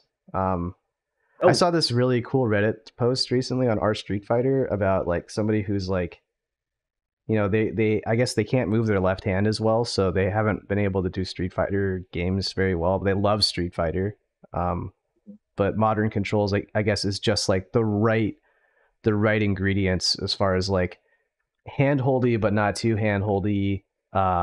Like it still allows for expression while also not like forcing uh forcing people to play with like auto combos or something like simple modes in past games. They're just more yeah. like there's actual like thought and depth put into the modern mode, and a lot of people are playing modern in that thread and they really liked it. And there'd just be people chiming in who would say, that's great, and we appreciate that you like playing the game, but it should be banned for competitive play and it should be separated out of ranked queues. Um, Yeah. and I try to usually present things in an even mind, but I'm really low on sleep. So to the people that hold that view of being like, hey, this person's enjoying this game, and like that person in the post, like the guy was like, I haven't been able to play fighting games competitively ever, and I almost cried because now I can. Now my disability isn't going to keep me from playing the game. And so to hear somebody be like, well, actually, it should be banned competitively, you can go fuck yourself. That's just like I get the idea of wanting to preserve competitive integrity, but we Yeah. are having a fucking argument about competitive integrity every other day, whether it's about a cracked beta or it's about Hitbox or it's about Mhm. um what else that people are angry about like lately, or like the the modern controls. Yeah, the modern controls is the other big one. Like someone's always cheating somehow, and it's Yeah. for particularly for this accessibility one with the modern controls one that really steams me, because it's like if you really cared about the competitive integrity of the game, then you would want as many people as possible to play the game so you can really prove that you're the best. Yeah. Otherwise, it's just fucking gatekeeping. Yeah. Like you can give up some of your advantages on stick. Like there's a lot of conversations about stick and about like should classic be detrimented? Should modern even be better than classic? And it absolutely fucking should be better. They need to incentivize people like there's a lot of influencers that are saying is modern too overpowered? Some of that's like hot air because it has to be marketed that way. Otherwise players aren't going to want to play it. Like Yeah. nobody wants to play the handicapped mode. They want to play the mode that is an alternate mode, a legitimate competitive alternate mode. And that's what modern controls is. And if you don't like it, then go back and play the old games where that's Yeah. where they are like the game naturally gatekeeps them. The new game, Yeah. let people enjoy the new game. Yeah, I mean, it's like you said. I mean, they have. I feel like they put a lot of thought into it too because I didn't know about the omission of the like some of the normal moves. Right, I knew about the Yeah. damage reduction. I heard about that, like the 20% damage reduction, and I think that's fair, right? And then when I heard about the removal of some of the normal moves, that made me think like, okay, so they're really thinking about this, and there's gonna be a negative to that. So it's like, yeah, you might have access to easier controls or one button, whatever, Supers. command grabs or reversals or supers or whatever. But I mean, you're losing out on other things. And I mean, it's like, like you said, like at the end of the day, if you're the better player, if you got better footsies and better neutral, this guy doesn't have, for example, this character doesn't have their crouching medium kick, which is like their best footsie button. Mm-hmm. So if you're the better player at the end of the day, you should be able to overcome that because they're basically handicapping themselves at this point in Yeah. other ways.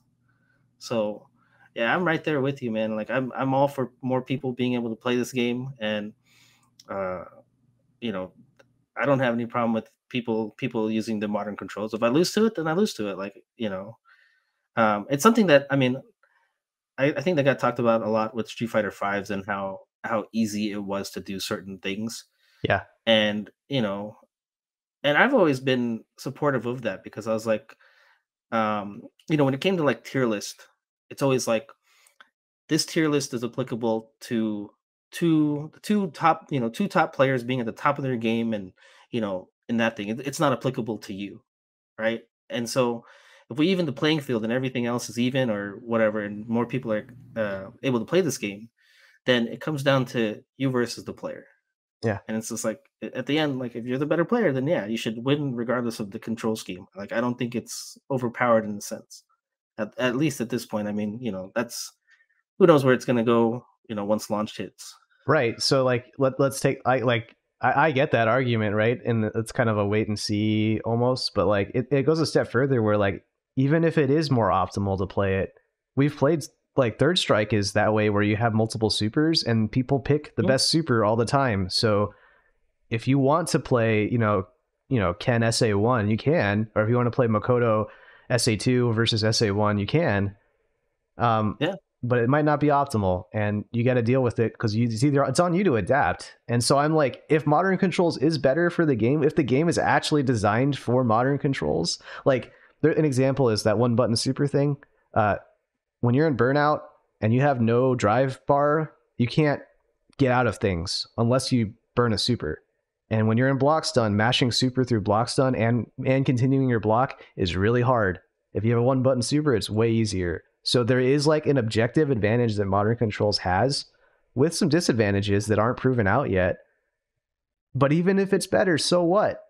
Like we like in 2009 everybody thought pads were the inferior thing because they couldn't plink in Street Fighter 4, and we let that rock. And it's on the pad players to decide if they wanted to convert to stick, and a lot of them did. Some of them didn't. They played with it. And in the same way that if you're playing on classic arcade stick and you're worried about hitbox players or modern control players having an advantage over you, pick one or don't. But don't keep people from choosing that. Don't like shrink the competitive pool so that way you can say that you're better than other people. yeah. I don't know. I'm a little angry about it. I just like I saw that thread and I'm like this is a huge like Reddit post of this guy just pouring his heart out, being like, look how happy I am that thank you Capcom for making this thing, making me be able to play this game. And we have one person going in there, there's several people being like, actually, this it's better if you don't play this game. It's better for me. I saw the word infantilizing. The new control scheme infantilizes players, and I'm like, you can go fuck yourself. This is the exact same conversation we made about mash DPs in 4 and buffered Yeah. inputs in 5. So sorry. that was my big rant about modern controls. I knew I didn't think it was gonna be that angry. I it's been a long day. Yeah. But I'm glad we have the same opinion. There was something else I think I was going to ask you about that I thought we would have a similar opinion on. I forgot what it was. I think it might have been the Uh, tournament stuff. Um, yeah, I don't know. Either way, I think we had a pretty good theme here where we figured out that maybe offline takes the camaraderie approach instead. yeah. Maybe. I could definitely see that. If not, I mean, who knows? Maybe I'll be the catalyst for that. Yeah. And even then, man, it doesn't even have to be like it could just be fighting games at a potluck that you throw, and it's not even a public fighting game community thing. It's just your friends, right? Yeah. I I feel like those kind of insular gatherings of just having close friends playing the game, like that's going to be good for the scene overall too. Um, Yeah. we're more than just Arizona scene now. I think that's the weird and scary part is our boundaries have changed. Like in 2009, it was all about West Side versus East Side versus Tempe versus Tucson versus Yuma, and then gradually Yeah, over the years it just turned into Phoenix versus Tucson because all the other scenes kind of like shrunk down, and now it's yeah, just whatever. It's just like a couple yeah, people from Phoenix and a couple people from Tucson playing competitively, and I don't think that a lot of people are going to come back necessarily to play with the competitive people that stuck around for five, but they will play in smaller cells, and then I might run into them online. yeah. Cool. Well, any big shout outs for the conclusion of our kind of impromptu post beta blues episode? Video games are social. Our social. And then just for sheer numbers and fun, out of 10, how would you rate your open beta experience? um, well, me trying to stream it, I'd probably say that was like a -5. That was horrible. Like I gotta fix that. I'd say overall, otherwise, like I thought it was really good. I'd probably say a solid 8. Cool. Like I had a good the matches I had when I wasn't streaming, like the connections were solid. Like I felt good about that. Um, I like the battle hub stuff. Kind of just being able to kind of literally walk around and find like a cab and just be like, oh, there's somebody just sitting there. I wonder if they'll play me. And then um, in a way, like it does kind of like I grew up in that era. Like I didn't play tournaments and stuff in the arcades, but that feeling of like going to walk up to somebody that was playing, play them and beat them, and then see them get up and leave, like that's there, and I Yeah. love it. And it was just like I walked up, I beat somebody 2-0, and then I was just like, oh, you don't want to play no more?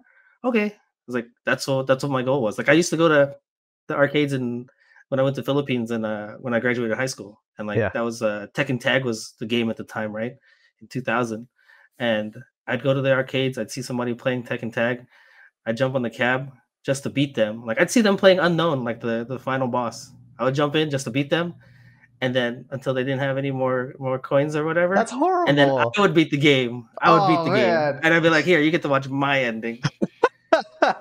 That's So, horrible. But also hilarious. I yeah, that was me. like I when we ran like we did a bunch of tournaments this weekend, like actual like FGC ones, but then we also used the in-game tournament mode, and it was a bunch of the Arizona crew that or the Phoenix Street Fighter crew specifically. Well, actually, it was Tucson too. We all just got in the Discord call on the Spiral Series Discord, and then Mhm. we just all entered a bunch of tournaments like in the in-game tournament because there were like 28 running at the same time or something. Oh wow. Um, and so each of them was a 32 man bracket, and we all entered, and uh, it was kind of like playing in a pool, like in a major, where you're just going around and checking people's pools and seeing how they're Yeah. doing in their bracket and whatnot, and it was Oh wait, fun. so were you able to like walk up to like the cab and then like see that particular like the bracket for that? Uh, you were able to you could watch the match for a turn that it was running for a tournament to actually see the Mhm. bracket. I just asked the people who were in the Discord call to stream their monitor. Oh, okay, So they okay. streamed it in the Discord voice chat, and then you could see the bracket when they pulled it up.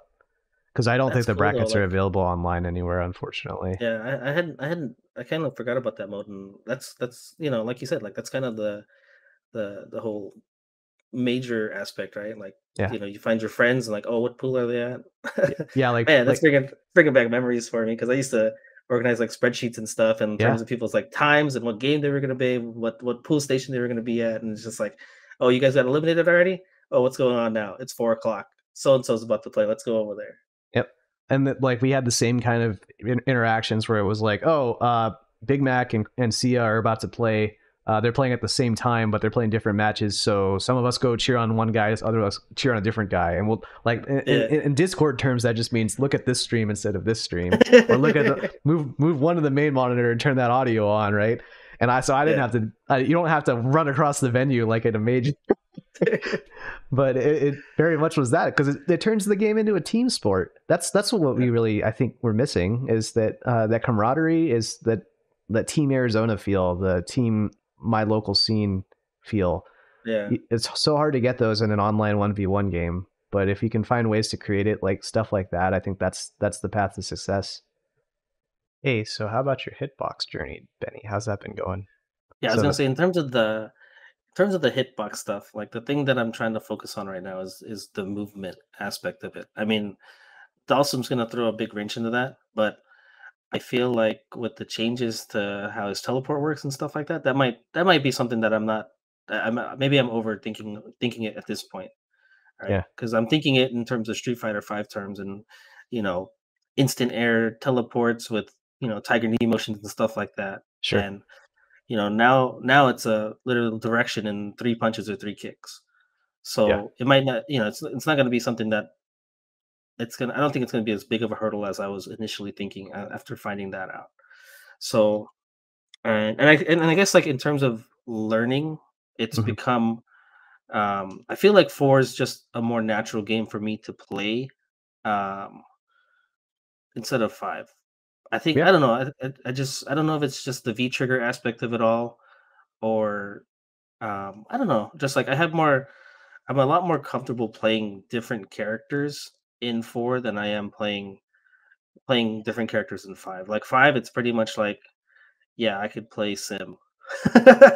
And like, I don't combos and yeah. stuff like that aren't as natural to me. Like the kind of the base game of four. Like I was playing Cammy earlier, messing with her trials just to see what I can do. And finding out some of the shortcuts in terms of like DPs and stuff. Like I didn't know because I was doing trials, right? hmm And there was one that's like stand fierce into cannon spike, that's the DP. Yeah, Yep, FADC right. backwards, ultras. Yeah, like Yeah. I didn't know that like if I hold forward, I could hold forward, press fierce, and then if I press, I think if I was it let go and then press kick or something like that, then that would just naturally do that cancel right there, hmm instead of doing the normal hit and then doing the DP motion and stuff like that. So I was like, this is like a lot easier Uh, than I thought it was. that's in non-fighting, non-hitbox too. Like you can make the forward on like you can move forward and fierce, and then down, down, up, down, down, forward for kick. Like you can make that part of the motion on stick too. Um, Really? Like I yeah, don't know. I guess I never. The that's what only they call it, a shortcut two that in one. I Remember the old the days? only shortcut I remember in really, man. Like I don't know. Forward, I'm just down, down, forward. So forward plus fierce, down, down, forward plus kick. Right? I don't know. I guess I never did it that way. Like Yeah. I just never thought of doing it that way when I've played on stick all these years. Like it's always just been okay. Hit the normal. Did the normal hit? Okay, dragon punch motion, and whatever button I need to press. Oh. Oh So man, we're gonna I've get you never into the whole done world of cancels now. Oh shit. yeah, like I've never done Okay.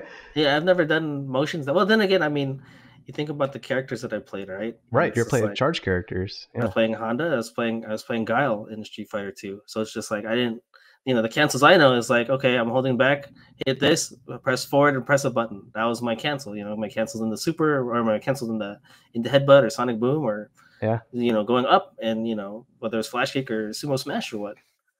That's So another reason why I think this game's gonna be hard, man, is like I think there's a lot of players like that. They only know how to play charge moves, but every charge character in this game is a hybrid. Like yeah, Blanca and Honda and Chun, like they're all hybrid characters. Guile is even Guile has a quarter circle back motion with yeah. the See, blade, again, right? I completely forgot about the blade when I was playing. I forgot Yeah. everything. I forgot about the EX access to EX moves, and then like I was playing and I was throwing sonic booms, and I was just like, then I did that motion on accident, and then I saw it come out, and I was like, hold up, he has this move too. And then I was trying to figure out how to throw the boom with it, and I was just like, oh, just do this, then hold forward, and then press punch, and I was like. Like it was opening up like a whole world of like new stuff to me because I was just like I haven't played in so long. Are you going to become a mechanic junkie like me now? Because now you've seen the whole new world, man, and Hitbox I don't showed know, you the man. way. I think like I said, I've talked about I've in our chats and stuff about possibly even selling this thing, Yeah, but like I don't have the traditional hitbox. I got the junk food snack box, the snack box micro, sure. and I love the portability of it. And I bought the not the like the PS5, not the Xbox Series X one. I bought the light version that they had because it's like PC Switch, and I think that's basically it. Yeah, I was probably the only one they And had in stock too. yeah, but and then I thought about the case that I bought for it, and I just bought the black one because I was looking at the other case, and the other case that they have for the light doesn't take artwork either. Because I was kind of thinking back on it when I was looking at stuff today, because they have an artwork case for it now, and I was looking at it, and I was like, how come I didn't just buy that in the beginning? Then I had to go look at their product line, and I was like, oh, because they didn't have this at all. The other case is clear, but it doesn't accept artwork in it. Got it. So I was just like, oh, that's why I went with the black. So now I'm a sucker for wanting to like Yeah. customize my stuff. So I'm like, I think I'm gonna buy this artwork case and I'm gonna put some art in it and just have that. I think I haven't done something like that in a while. So So when you say artwork case, is it like you have to take a like is it a full on another snack box or is it like a special case that can like no, they sold the case separately. So you can oh basically can take the innards of the snack box I have now and just throw it in that artwork case, and now I have one that can take art templates. have you thought about just buying a second one and then having one in case G wants it? I don't think he's gonna. I guess I actually he's thought playing about that Geef, for huh? He my can't daughter. churn. Yeah, no, I thought about that. I was asking my daughter about it actually, because not for necessarily fighting games, but just the controller itself, because she likes Yeah. to play rhythm games. So I was just like, she could possibly use a secondary one for that. I mean, you're going to be sitting on after you rip the because all you're ripping is the PCB right out of Yeah, the old one and putting in the new one. So you're going to have a shell of an old one, and you could easily buy another PCB and just drop it in. yeah, So that's what I was looking at, because they do sell those separately too. Like they just have like the older PS4 version. I think yeah, it's just PS4 and I think it's PS4, Switch and PC.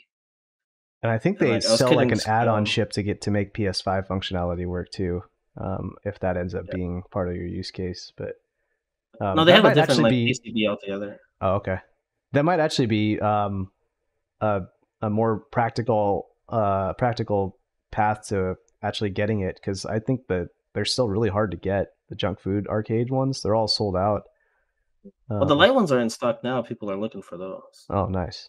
Okay. So yeah, I don't know. I really like this little thing, so I'm just like that's part of like I don't know. It's kind of been a back and forth. It's just like at first I like after a couple weeks I felt like this isn't for me. I should probably sell this, or I'm just going to use it as a novelty kind of thing, or for other games. Sure. And then I've kind of gone back to it, and I'm just like, you know what? I think I'm gonna give this another shot, because like I really like I said, I really love the portability of it, and um, I think especially with that change to Dawson, like I think that's gonna make things a little easier. Yeah, you might 'Cause I not can have to play do like DPs, man. yeah, because I'm gonna play like I said, been playing been playing Cammy and Ryu. Like I'm still not ready to play like a charge character, full on charge character just yet. Mm, Um, but I've been playing Cammy and Ryu, and like I think who was talking about that? Automatic was talking about that in terms of using the hitbox or leverless controller. yeah, Was that he prefers it because like it doesn't he doesn't get unnecessary jumps. Like, you could be in the middle of doing something and it's like, oh man, I gotta jump. And yeah. like you really like I was playing as Ryu earlier. I actually like clipped it and I was just like, I'm staying grounded the whole time. Like there's no accidental inputs for me to like jump up and do something else. Like I'm just throwing fireballs and I'm standing here because You're I'm not, you're you're talking misinputting. about like if I'm doing a quarter circle forward and I accidentally swing too hard with my circle and end up in an up forward position and cause the jump, right? Exactly, yeah, those Yeah, kind of situations. Yeah, like I was just sitting there. I was sitting there just I threw like four fireballs on a row and I was just like, I'm not missing any inputs at all. Like this is great. nice. That's awesome, man. Yeah. Your point earlier about how forward it kind of just feels natural to you. I think that I think that there's a lot of like every game has an internal timing, right, for block stun and for hit Hmm. stun and for stuff like that. And I think that we all relearn it every game, but it sucks at the start. And that's why cross Yeah. Tekken and like you notice that every new Street Fighter that comes out, everyone says it feels slow or it feels clunky. Yeah. Like every new, even six, every new one. It's because that internal rhythm has just slowly gotten slower and slower. And so four is really Yeah. I know four's rhythm is actually similar to crosses where you go dot dot dot dot dot, but in five it's Yeah. like dot dot dot. Like it's so I feel like your rhythm for is probably just set at four and you don't have any incentive to change it. really, right? Yeah. So, just fun tidbit there. Well, we are running at. This is one of our longer episodes. Actually, we haven't done a long one like this in a while. Usually, we cut out right at 6:30. But you can follow us at twitch.tv/spiral series, youtube.com/spiral series, and on Spotify if you search for Absolute Guard. Thanks everybody for the likes and subscribes. We just talked on this show about how neither of us actually give a shit about being an influencer anymore. So I'm saying all this stuff, but truly reach out to us if you want to hear about a specific thing on the show, because like we're open to ideas. I think it'd be kind of fun. And like I know that there's a very core group of people that listen to this and they're close friends of ours, and thank you very much for listening. And so I'd love to make something that you guys want to hear, you guys want to listen to. I hope that doesn't sound like a manufactured YouTuber thing. Like I'm genuinely talking like Nom, AJ, whoever, like fucking reach out to us and tell us what you want to hear. So cool. Have a good night, guys. GG's, and we'll see you next week. Later, guys.